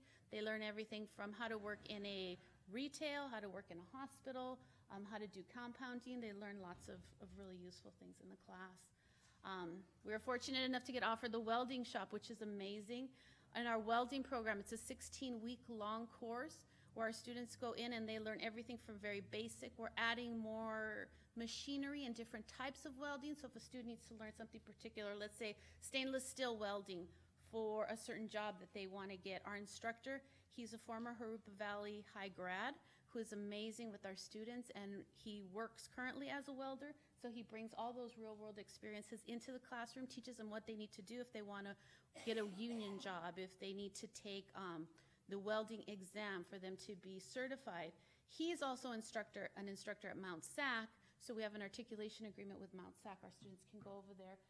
They get credit for our class, and they're able to, Mount SAC certifies students. We're not there yet, but our hope is that one day we'll be able to certify them as well at our site. We have a security guard training class, and this class is very quick. It's a 5-week class where they meet twice a week. We are certified by the state of California to offer the security guard training exam. When our students finish, they take the exam with us at our school, and then we sign off on their applications, and they're able to go up and send it into Sacramento to be able to get their guard card. We were charging $25. We're not charging anything anymore. And part of our WIOA funding, we have dedicated funding for what we call EL support. So not only do we have the regular security guard training teacher in our class, we also have an ESL teacher. So if a student is maybe lacking a little bit in the confidence to be successful in that class, that student comes in with that teacher, and they're offered added ESL support so that they'll be able to pass the test in English. HVAC.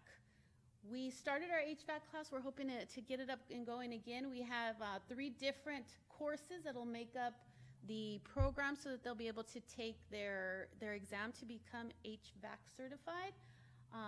We had our introductory session, which went really well. Again, We have minimal cost on this and the welding. They're $125 only because they get the welding, they get everything they need, all safety, helmet, jacket, gloves, everything to actually be able to go out and work, and they get to keep that. For the HVAC, they get a bag of tools, so all the tools they will need to be able to go out and be able to get a job doing that. Our additional services, so these are other things that we have on our site as well. We have a College and Career Center clerk who helps our students if they need to just work on a resume, they don't know where to go, they're looking for a job.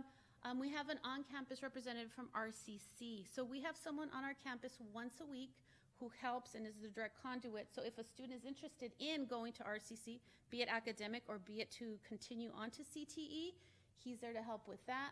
We do resume writing, we do interview workshops, and just a little bit more about our RCC advisor. He's amazing. So like I said, he's on campus once a week. He will go over with the student their applications, their registration. We currently have on campus, we'll have one next week, a non-credit certificate bearing class. So our students have access to that. They don't have to go to RCC. RCC waives all fees for them, and they're given a certificate at the end. So right now we're doing business. So what we've coupled that with is our medical assisting students.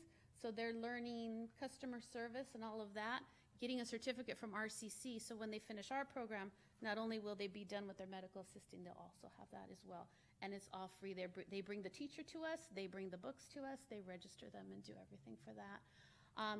He's really great about having campus tours. So we have very specialized tours where we have our medical assisting going to see the RN program. We have the welding class going to see their welding class. We have HVAC going to see their HVAC. So our students can see what other possibilities there are. A lot of times we just kind of feel like they don't know what's out there, so you can't dream, you can't plan for something that you don't know exists. So by opening it up, we have our ESL classes, everything from level 1 to high school diploma, they go to RCC tours. And at first they're like, why are we going? We're in level 1. We don't need to know. It could be for their kids. It could be for their, relatives. It could be for themselves. I always think if you don't see what's out there, you will never know and plan. A lot of our students are parents. Parents are children's first teachers. So if they establish that, many of them say, I go home and I do my homework, and my kid does homework too. So we do it together as a family. Looking at adult ed and family self-sufficiency and what that means, it's like there's no better way for us to help our community than for us to be able to do that. A little bit of the updates of what we've done. We were WASC accredited last year. We did not have that before, so we're very excited about that. So that opens up many doors for our graduates now. In our facilities, we have a full medical assistant lab. We have a pharmacy tech lab. We have our HVAC mini lab that we created. In our curriculum, we're working really hard right now to make sure it's solidified. It's not just, oh, let's come and, read a few words and see if the students will learn. I don't know if you know or not, but there are adult ed college and career standards. There are adult ed Common Core standards. So all of our curriculum, we're making sure that it's all focused around that. So when our students finish each level, they're truly learning what they need to learn, and they're able to advance on into a higher level of education. In technology, Mr. Lewis has been very nice to help us with that. We have carts, we have Chromebook carts, we have laptop carts, so all our students have access to all of that. We have online curriculum to help supplement a lot of the ESL, the high school diploma, just so that our students, we know in our day and age, we need to have technology in order to be able to function. And like I said, many of our students, if they come from a country or they come from somewhere where they didn't have access to that, it's very intimidating, and we make sure that we try to break those barriers so that they're able to be successful. So that's pretty much it. That's what I have. I feel very blessed and very lucky to work here in Jurupa. I have a great time. I have a wonderful staff, and everyone's made it, really easy for me to do my job. I think if we have educated parents, educated students, and educated families, that's where we need to see our community go. I know education has been very instrumental in my life. I see our students, you see the struggle, and it really is enlightening. I mean, when you see graduation next week, for those of you who will go, it's very impactful to see these students that should have graduated 5, 10, 15, 20 years ago, and to see the pride. We had a student come in the other day. It was a gentleman, I'd say probably mid to late 30s, and he said, No one really knew that I didn't have my high school diploma. He said, but it was always hanging over the back of my head that I never finished. He said, and I'm a coach, so I'm always telling the kids, you need to go to school, you need to finish, you need to finish. And I thought, what a hypocrite I am. So he started school, didn't tell anyone, has been doing it for the last 5 years. He'll be graduating next week, and his family doesn't know that he's going to graduate. So he's inviting them all to the graduation, and that's where they're going to find out that he's been doing this. So, like I said, for me, it's an honor and it's a pleasure to work here, and I really just love what I do. So I gave you all a packet that kind of just has some information on our school. It has a PowerPoint. It has part of our consortia. We hired a research company called BW Research, where they really looked at the community. You can take a look at that. It's really some powerful information in there, like I said, that we use to plan for what we're going to do. And then just some little goodies. So I don't know if you have any questions for me. Mr. Duchamp, you got a couple Yeah, comments? before you step down, because I'm sure the board may have some questions or comments. First of all, I want to thank you. Those absolutely were my instructions.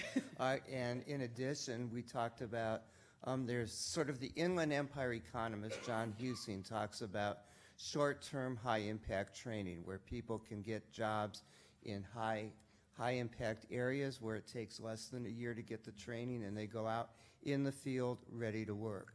We believe, and this is just a demonstration of it, when you educate the adults, you educate the children, and the best way to fight poverty is by giving adults jobs. I just want to thank Dr. Montaigne. She has gone, I shouldn't tell you this, but far beyond my expectations, and just built an absolutely incredible adult education program that I think rivals any, including where you came from. I think you beat them, but I agree.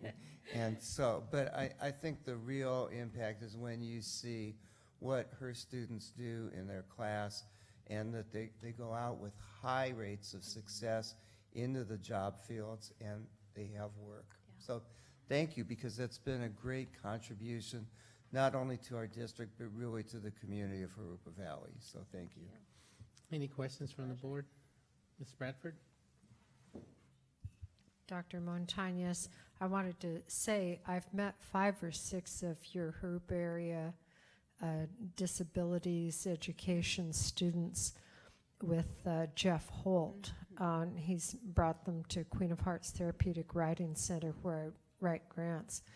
And I've watched, the thing that impresses me about this is how polite all of the students are, and how he teaches them when a job is finished, what you have to do that a job is finished. And he has such a nice way of working with them that they're just delighted to be with him.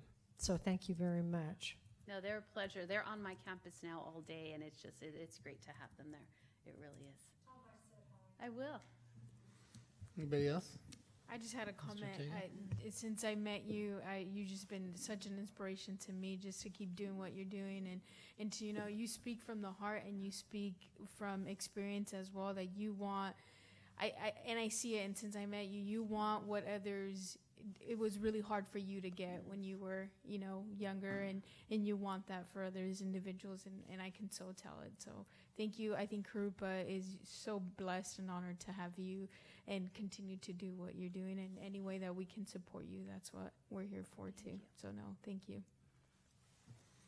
Anybody else? Mrs. Chard. I want to congratulate you too, because I met you at the first graduation, and we just had the one class that was really starting, and here we are 3 years later with a portfolio that is outstanding. We're well known around the community and the district and the areas because of our adult ed program. And I sat on the WASC interview panel when we were going for accreditation, and they were very impressed. They told me they were very impressed, and the things that I said really didn't change their mind. They already knew that they were going to give us a good rating, and I think it's all because of you and the hard work that you put through it. You have an outstanding mindset and vision that is wonderful. Thank you. Well, can I just say, my staff is amazing. My teachers are amazing, and we work really hard on culture and relationships and what all that means, because at the end of the day, until we can get along with each other, we're not going to get along with our students. And I'd like to think that, you know, that is at the forefront of what we do. And every staff meeting, we have our welcome circle, and we talk and we cry and we do all this stuff, and it's made such a difference in how we come across to our students, I think, and what our success has really been. You know, and I attribute it to them, because, I mean, without their hard work, you know, just one little person. It's a village, and when Yes, they work it is together, a village. look what they And can we do. definitely, oh yeah, they are amazing. Thank you. Mrs. Regal? Thank you. Really, I'm a firm believer about educating everybody and not just a certain class or anything. So even if they come back later, and I'm sure that some of these kids were dropping out of school and didn't see that hope, and maybe that's, you know, I always say that to parents, especially, my kid's struggling, and I was like, you know what, everybody has their time. And so they probably come back with a vengeance and really just drive it and saying, you know, it's not as hard as I thought it was. It's just if I focused. But I do have a question. When a young adult comes back, or even an adult comes back, do you evaluate what was already completed and then what they have to finish? Or do you kind of already have a set program as saying, like, you just take these courses and, you know, we'll give you the diploma or GED? How does that work? So we have our high school requirements, our typicals 220. Our requirement is 190 credits to graduate. But we do have all of the, you know, 4 years of English, 3 years of math. And so if you come with, you know, some background from high school, we get your transcripts, we review them, and we can say, okay, maybe you've done 2 years of English, so you only have 2 years left. So every person is different depending on, you know, how much school they've completed. If they come from another country and they haven't done anything, then a lot of times they have to start from scratch, just depending on where they're at. For the GED, that too depends on what their background is. What we do when they come in is we do a practice test that will tell us, okay, you know, maybe of the 5 areas that you have to complete, you would successfully finish, you know, language arts and math, but you still need help in social studies, science, and writing. So then our teachers focus on that, so each person is very different just depending on what they come and bring to the table. Okay, and the gentleman that's 75. It's a female, Isabel. So she's our poster child. So she came back. She came from Mexico. She's like, I came here. I had my children, and all my life was all about my kids. And she goes, now it's my time. So she took ESL. She completed the 6 levels. She said, I want my high school diploma. I never got one. And she just told me the story the other day. She goes, my sister used to say, you're so stupid. You can't get it. She said, and I wanted to prove to her that I could. So last year, she finished all her requirements. She'd stay up all night and do her homework, and she finished her high school diploma. She graduated in our ceremony last year. Now, she still takes ESL because she still needs to practice, but she is registered at RCC. She's taking the culinary classes at RCC because she wants to be a college student. Wow. So it's really amazing when you see just the difference and the different types of students. When our students finish their high school diploma, we let them pick a song, and then we play it on the loudspeaker, and then, you know, the teacher will come and, you know, oh, congratulations, we're so proud of you, and kind of give them a little, you know, high five for what they've done. And a lot of our students will bring their families to be there on that day when they get to play their song. They'll record it to send to their moms or dads or whoever thought they couldn't do it. And we had this one girl, I was in a classroom testing, and the song comes on and interrupts the class, and her song was At Last by Etta James. And I thought, how appropriate. So I walk out, and I was like, Mr. Navarez, best song yet. He goes, I want you to meet the young lady who picked the song. So she comes up to me, and she's in tears. And she goes, it took me 9 years to finish. She said, but life happened, and I just couldn't get to it. But now, at last, I'm done. And it was just so like, oh, this is why we do what we do. Well, thank you so much, and, you know, sticking to it and encouraging the adults to move forward and even go on to college or their certification. So thank you for everything. Yeah, well, thank you. Jasmine, you got any questions, comments? I have 2 questions.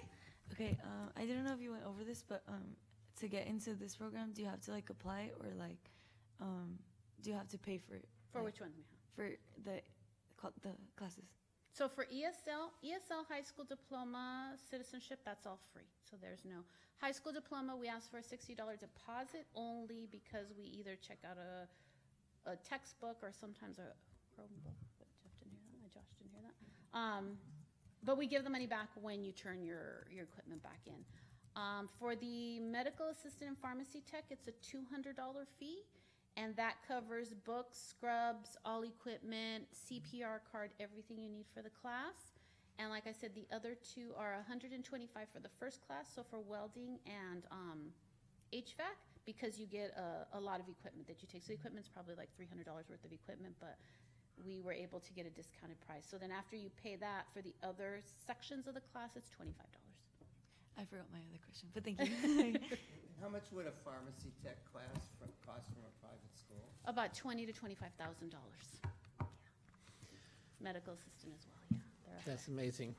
Thank you, Anna Marie. Thank you. I remember. I don't know if you remember when we first met. Yeah. It was at the farm animals. We were in charge of scooping up the farm stuff, and literally. And I didn't realize how amazing you were. And I mean, you've done such an amazing job with the students. I think I remember Isabel last year from the graduation. Yeah. There was another young lady. She was 35, I think, and her parents and family had also discouraged her from. Why are you doing this? Mm-hmm. And so, and the programs, fantastic work. So I don't know if you remember, Mr. Duchamp, Alicia was one of our first graduates that gave a speech, and she was supposed to come today, but she recently had some health issues that stopped her from coming. But she hadn't finished high school, so she's like, 22 years later, I finished. When she was done, she went on to the medical assistant program. She was our valedictorian for the medical assistant program, perfect attendance, valedictorian. She was accepted to the LVN program. So she's like, my goal is to be an RN, and that's what I'm going to do. So. I believe she's the student I made stand up at graduation. That was her. Yeah, that was her. Yes. Very well. There. Awesome. Well, thank you so much, Anna Marie, for this information, and appreciate it. All right, on to number 5B. Report on contract monitoring review for the state preschool program. Mr. Dabrowski. Thank you. This is on administrative reports, but it probably should have gone on recognition because it's pretty impressive. As most of you know, the preschool environment, Head Start, state preschool, is super highly regulated. And there are lots of inspections, and I think that the inspectors work on commission because they find something every time. Like there's always got to be something to find. There's got to be findings. But this time, the CDE visited our School Readiness Center the week of April 29th, conducting the contract monitoring review for the state preschool program. And we were happy to report that they went back empty-handed because there were no findings.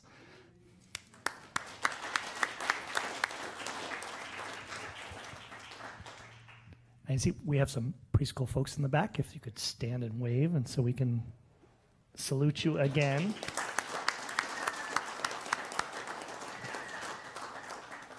The consultants visited each of the preschool sites and reported back great things about the classrooms and staff, and we would like to congratulate and thank School Readiness Center staff who worked very hard to keep up with the regulations, and there are many, and the many intricate details of the preschool contract. So congratulations to our School Readiness staff. They did a great job.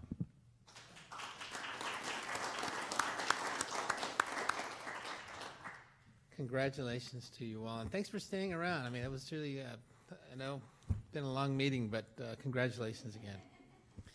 Okay, 5C, review approval of 2018-2019 second interim financial report. Mrs. Ford. The Riverside County Office of Education has notified the district that its 2018-2019 second interim financial report has received a positive certification. The certification letter is included in the backup materials. Any questions, comments? Nope. Okay, thank you, Mrs. Ford. And 5D, other administrative reports and written communications. I have none, except sometimes I sit up here and I am just so proud of the things our staff do. And I mean, tonight, Dr. Montagna is just amazing. That just turned into a model program, but just so many of the things you heard tonight about presentations at CABE from our school staff, and it's just really remarkable. I'm just so proud. Thank you. I'd second that. I would like to ask if the board would permit me to take a little break. So I don't know if you guys want to take like a bathroom break or something. 5 minutes maybe. Thank you. All right. Thank you very much, everybody. So if you would please, the board, if you will refresh your screens, just so that the voting goes smooth. Otherwise, we'll have to put the Jeopardy music on. Waiting. All right. You guys ready? Yes. All right, so we're on to the action session. Item A.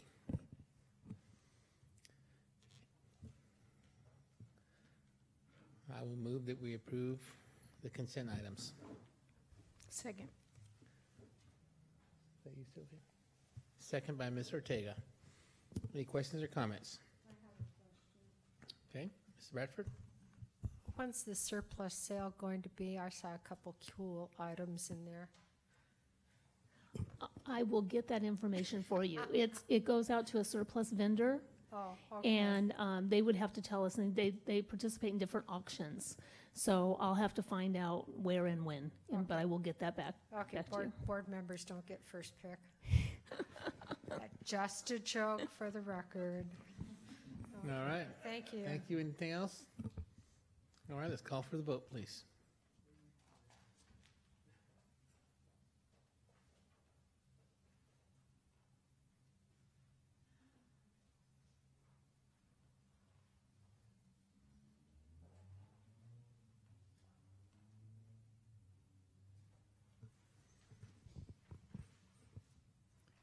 Motion passes 5-0.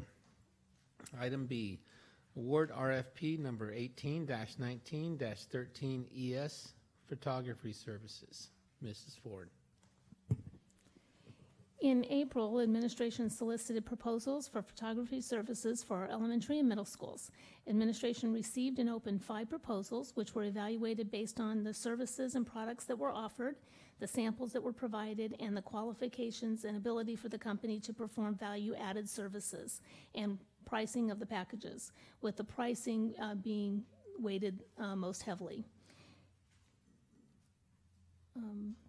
The proposal from Studio One was deemed to be the most advantageous to the district, and there were principals and our director of elementary education that were involved in evaluating those proposals. Administration recommends the board award the RFP for photography services to Studio One. Thank you. So moved. Motion by Mrs. Bradford. And as an award-winning photographer, they do beautiful stuff. I looked at it. Thank you. Second. Second by Ms. Ortega. Any other questions or comments? Yes, have we had them before, or are they replacing someone else? We've been under contract with Life Touch.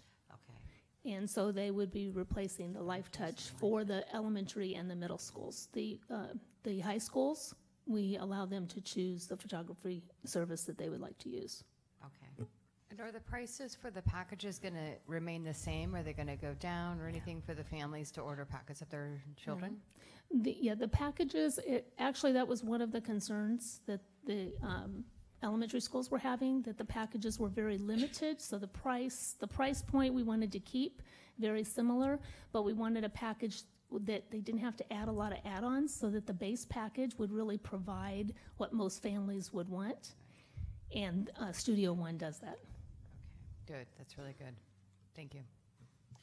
And my other question is, does Life Touch keep their, they've told me once before that they kept their photos, so that if you came back years later and wanted a picture of an elementary class or something like that, that will they still be obligated to our families to do that? I mean, Life Touch actually gives us all the information on, actually I think now they're just sending us digitally. Okay. So we receive all of that every year and we store it. Okay. All right. Thank you. All right, anybody else? All right, let's call for the vote, please.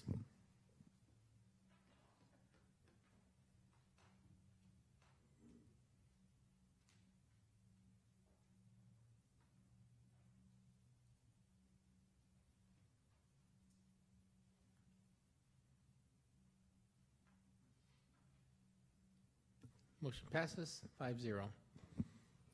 And item C, award bid number 18-19-12 NS, paper products.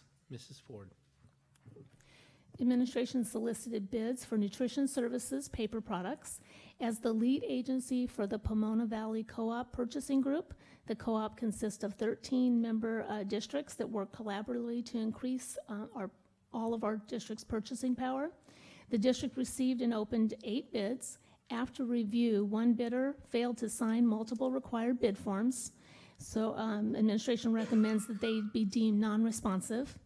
Minor irregularities were identified in 2 of the remaining bids. Administration recommends the irregularities be waived. With input from the co-op, the administration reviewed the pricing and samples provided by the bidders, and it recommends that the board award bids to P&R Paper Supply Company, Individual Food Service, Cisco Riverside Inc., Daxwell, Interboro Packaging Corporation, and Revere Packaging as specified by the line and the lot numbers in your backup documentation. The award is valid from July 1st, 2019 through June 30th, 2020, with the option to extend for two one-year periods. Across all awarded vendors, the district's estimated annual expenditure is $150,000. Administration recommends the board deem Office Solutions non-responsive, award the bid for nutrition services paper products to P&R Paper Supply, Individual Food Service, Cisco, Daxwell, Interboro Packaging, and Revere Packaging, and waive any minor irregularities in the submitted bids. Thank you, Mrs. Ford. Motion by Mr. Ortega, second by Mrs. Regal. Any questions or comments? Okay, call for the vote, please.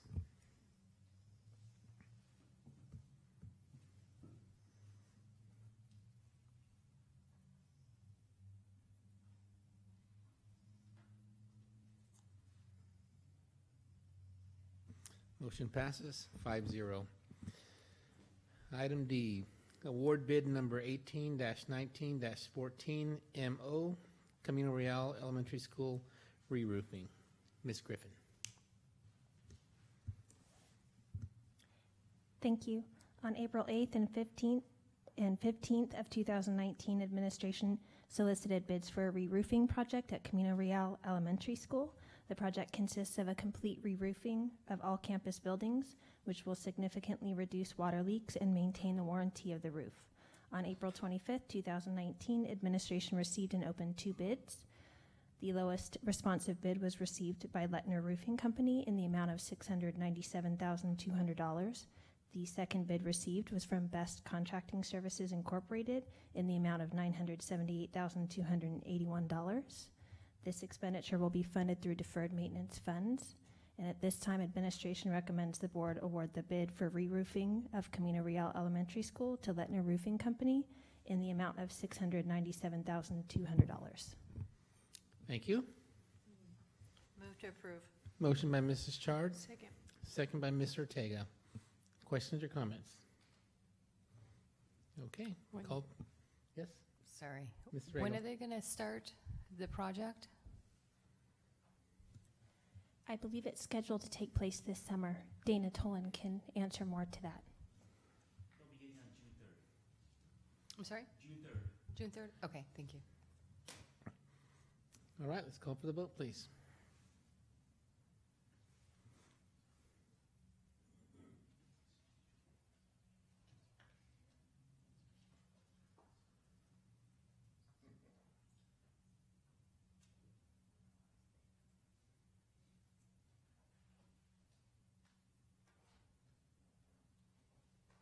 Motion passes 5-0. Item E, award contract for Chromebooks. Mrs. Ford. In 2016, the governing board approved the purchase of approximately 19,000 Chromebooks for the support of the district's Digital Gateway Initiative. The initial Chromebooks purchased have reached the end of their life expectancy, and the technology department, in consultation with the site technology coordinators and library staff, reviewed several different models and determined that the Dell Chromebook 3100 provided the best overall value. This purchase is for a total of 19,097 Chromebooks for grades K through 12 and includes content monitoring software, a 3-year warranty with accidental damage coverage, configuration, and delivery of the Chromebooks. Pricing is based on the Dell NASPO state piggyback contract, the NCPA piggyback contract, and the CMAS contract. So all of these are piggybackable contracts for us to use. The purchase will be funded through Measure EE funds, and administration recommends the board award a contract for the purchase and configuration and delivery of 19,097 Chromebooks to Converge One Inc. in the amount of $7,465,852.14. So move. Motion by Ms. Ortega, Second. second by Mrs. Regal. Any questions or comments? What are you going to do with the old Chromebooks? So they'll be evaluated. Some of them will be surplused if they're not we don't have the ability to repair them. Others will be repaired, and we will keep those on hand. And then some will probably be in pretty good condition, because we have a lot out there that are still, although they won't be supported for much longer through Google. But we may keep those for loaners, especially for the first year coming up. So any student that, for whatever reason, something happens with their Chromebook, we would have that Chromebook to provide a loaner from the library. And so then you'll send a new request to put them in the surplus for similar to what we're doing tonight? Correct. Okay. Yes. So some will go directly into surplus, but we will keep the best of the Chromebooks to be able to use as loaners to our students. And do you have a target number of what you hope to keep? No? I don't think we have. Yeah, until we start looking at them. But we know, I know from staff who have students in the district, they say their Chromebooks are in perfect condition. But we have others that, let's just say they were well loved. Okay, thank you. Or not. How do we plan on, what's the plan to make the changeover? If we purchase them, then are they going to arrive in time for the new school year or the mid-school year? And will we just kind of just take the high school ones and then the middle school and then elementary, or what? What's the process to replace or evaluate or evaluate? I'm gonna let Mr. Lewis. We pay him big bucks if you take it, right? And I'm really excited we about this honor project. you a lot. You know, we honored you, so. Yeah. Very similar to our textbooks. They're going to come in. It would be wonderful if they come in before the school year, but I'm not going to anticipate that. I'm going to anticipate the worst. But as soon as we can, we're going to get them in, and it's very similar to textbooks. As soon as they come in, they'll go straight to our libraries, and then they will call the kids in, and just like they're collecting a textbook, they'll collect their old Chromebooks and then issue them the new one. All right. Okay, good. Thank you. One more question. So does that mean at the end of the school year, they're going to turn in their Chromebooks? No, they're going to hold on to them until they get their new one? Right. Okay. All right, any other questions, comments? We All will right. collect from the seniors. Yes. Thank you. Let's call for the vote, please.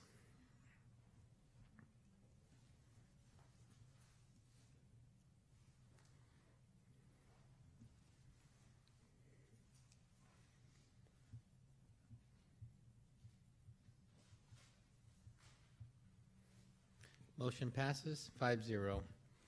Item F, approve new high school course plans. Mr. Dabrowski. Thank you. We have 3 courses for you tonight. Advanced GIS Construction Technology 1 and American Sign Language 1. Advanced Geographical Information System is the capstone course for a geographical information system pathway that began this year in Jurupa Valley. Construction Technology 1 will be a new pathway at Patriot High School. This is the beginning course, and then next year we'll be bringing Green Construction Technology as the capstone course, which will deal more heavily in solar paneling, which is it's quite exciting.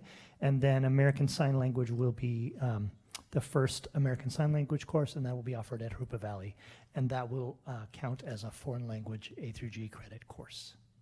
So we're very excited with our new offerings. Thank you, Mr. Dabrowski. Move to approve. Motion by Mrs. Regal, Second. second by Mrs. Chard. Any questions or comments?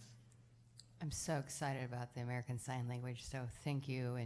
And Patriot picking up the construction, I think I might have missed that. I didn't realize it was going to be at Patriot High School. Where are they going to put that? TBD. Gotcha. Anything else? No, I think that's great. I heard about that. I talked to Ms. Pace, I think, and I think it's great that we have that program available out there in the Patriot area as well. So I haven't seen no other questions, so we'll call for the vote, please.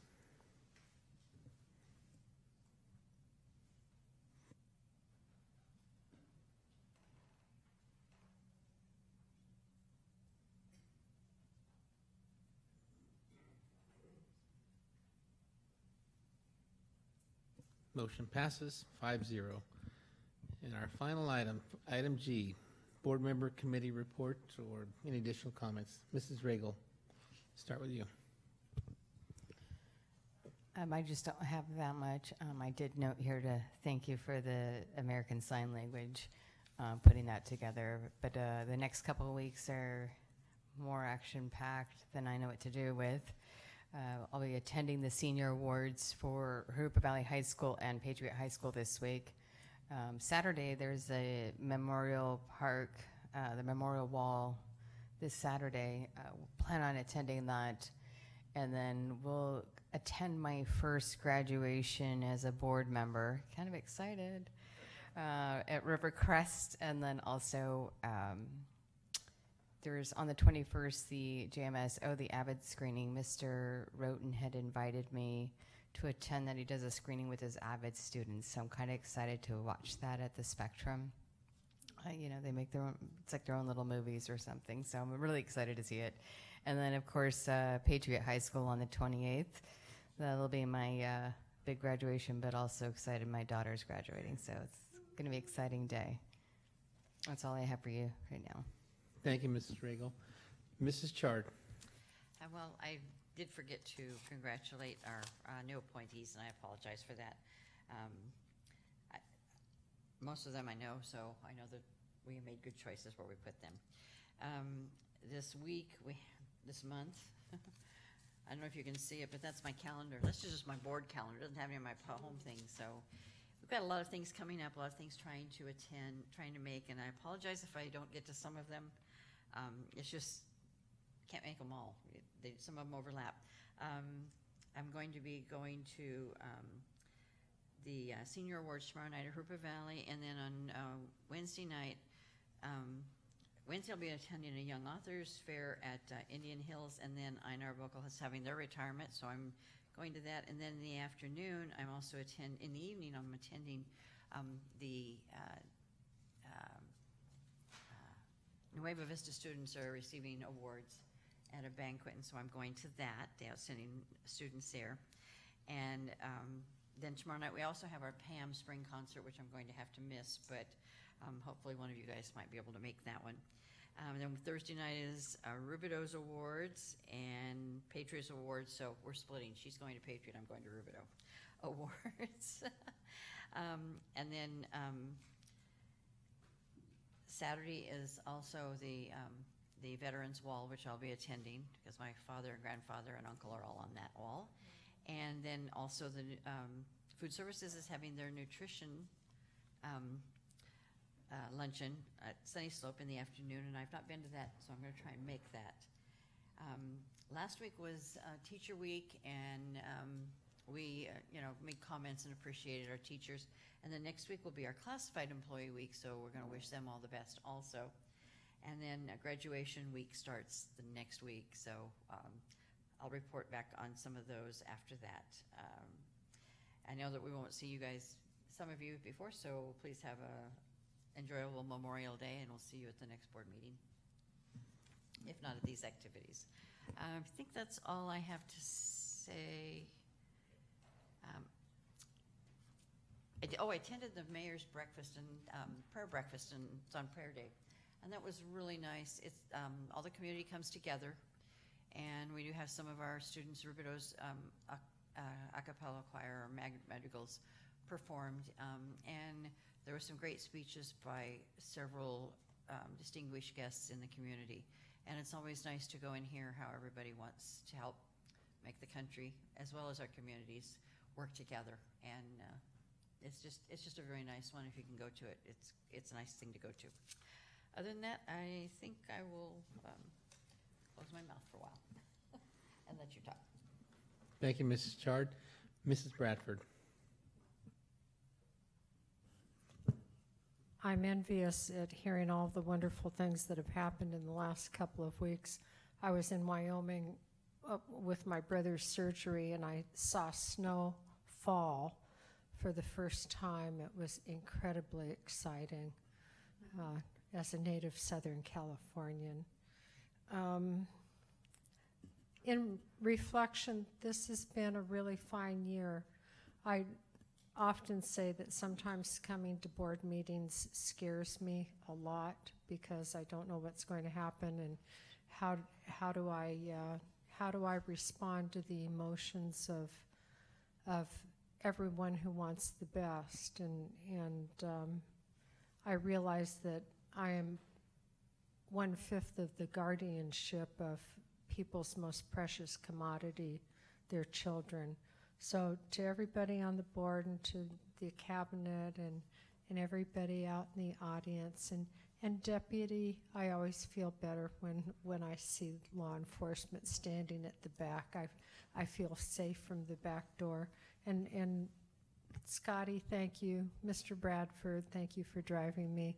This has been a marvelous year, and I really appreciate the district sponsoring me in Masters in Government, because that really impressed upon me the incredible seriousness of what we all engage in every day. So thank you. Thank you for your help. Thank you for everything that you do.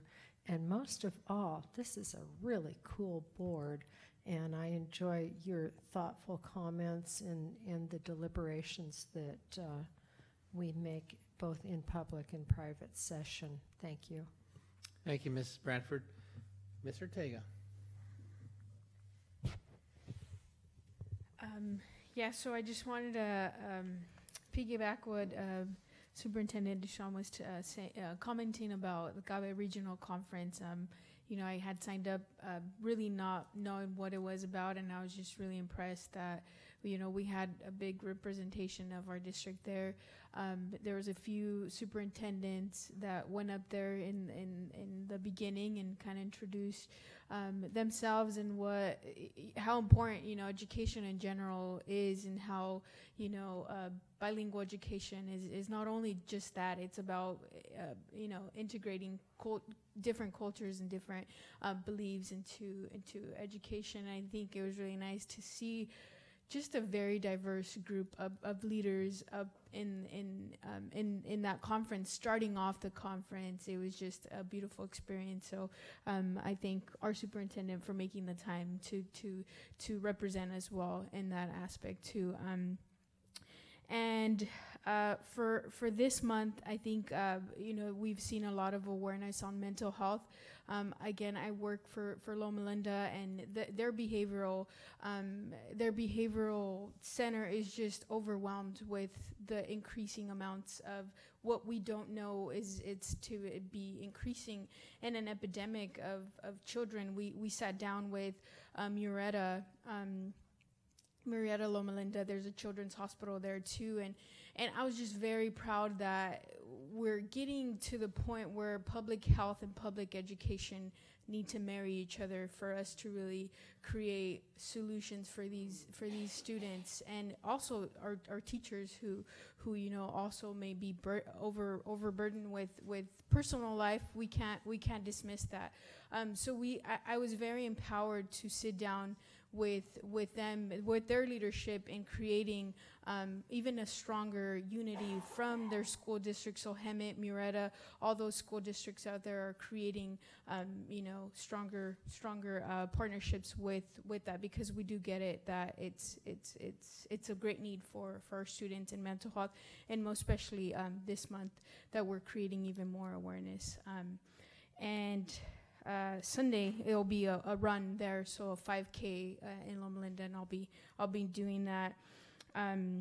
And also this past week was Teachers Appreciation Week, so we appreciate every single educator that is, willing to take that hat and wear multiple hats. I think too. I always say that it's not just a one hat show. It's a multiple hat show. So we appreciate all the teachers out there, and then we thank the students and for the yearbooks. This is my first year where I want to really take some time and really devote some time and really looking at what the students and their teams are being able to create, because it takes publishing, it takes reading and writing to create these yearbooks. So I want to really take some time and do that, and appreciate our students and their teams for doing that.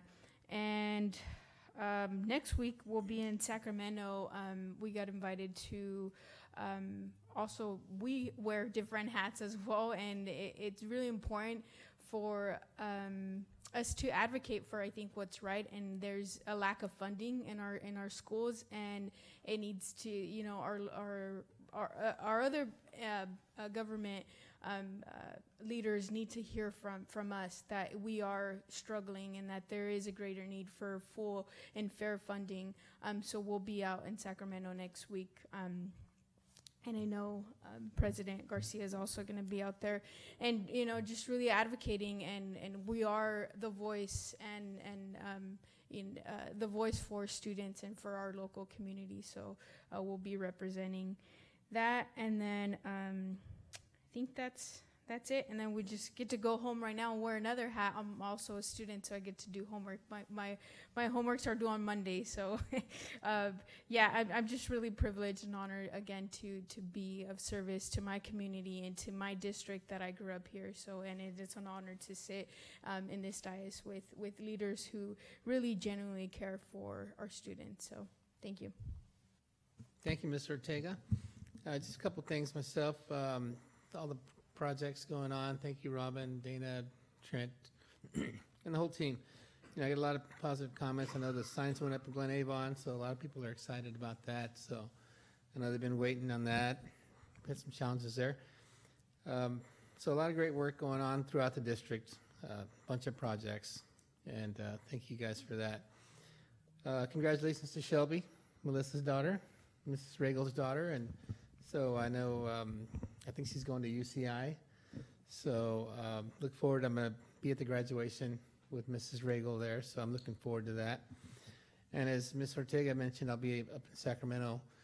I'll be there on Saturday and Sunday for a delegate assembly meeting, so to kind of advocate for not just special ed funding, but, in general. We need more funding for a lot of the programs, especially a lot of unfunded mandated programs. So I'm looking forward to that, and a lot of other various activities, graduations, award ceremonies, and I'll try to do as much as I can. And finally, I just wanted to kind of reiterate what my teammates have said up here as far as us being a good team.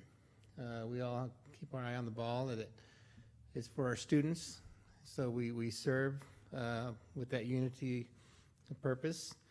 And I think when Wendy and Paul came up and spoke, especially when Wendy spoke, she mentioned that she doesn't remember in her 14 years or whatever it was, maybe it was 30 years, but that we're board members, all 5 board members had visited representative council, and I think it just goes to show that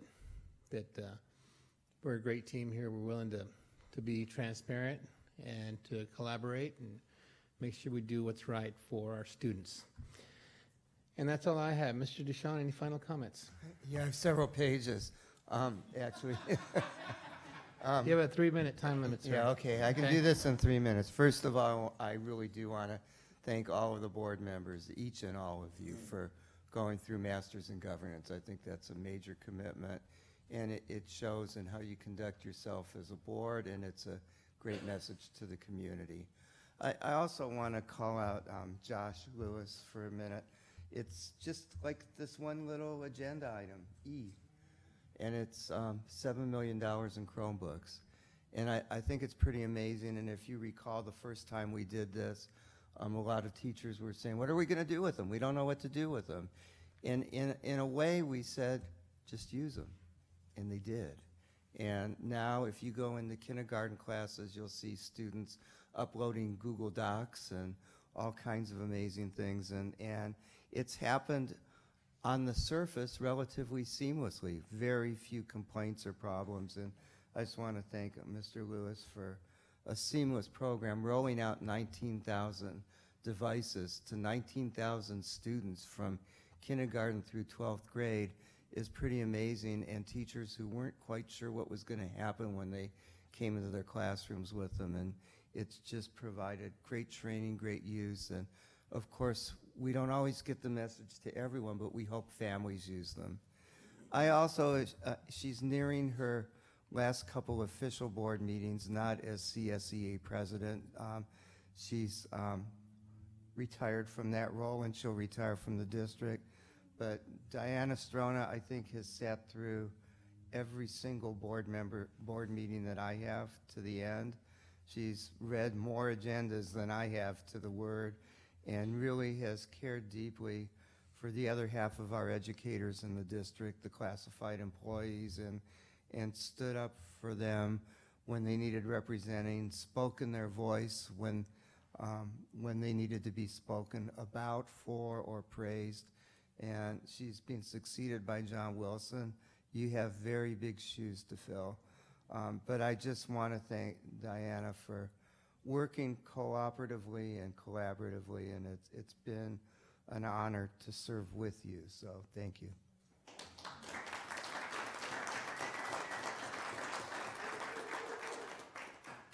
All right, well, thank you everyone for coming, and our meeting is adjourned.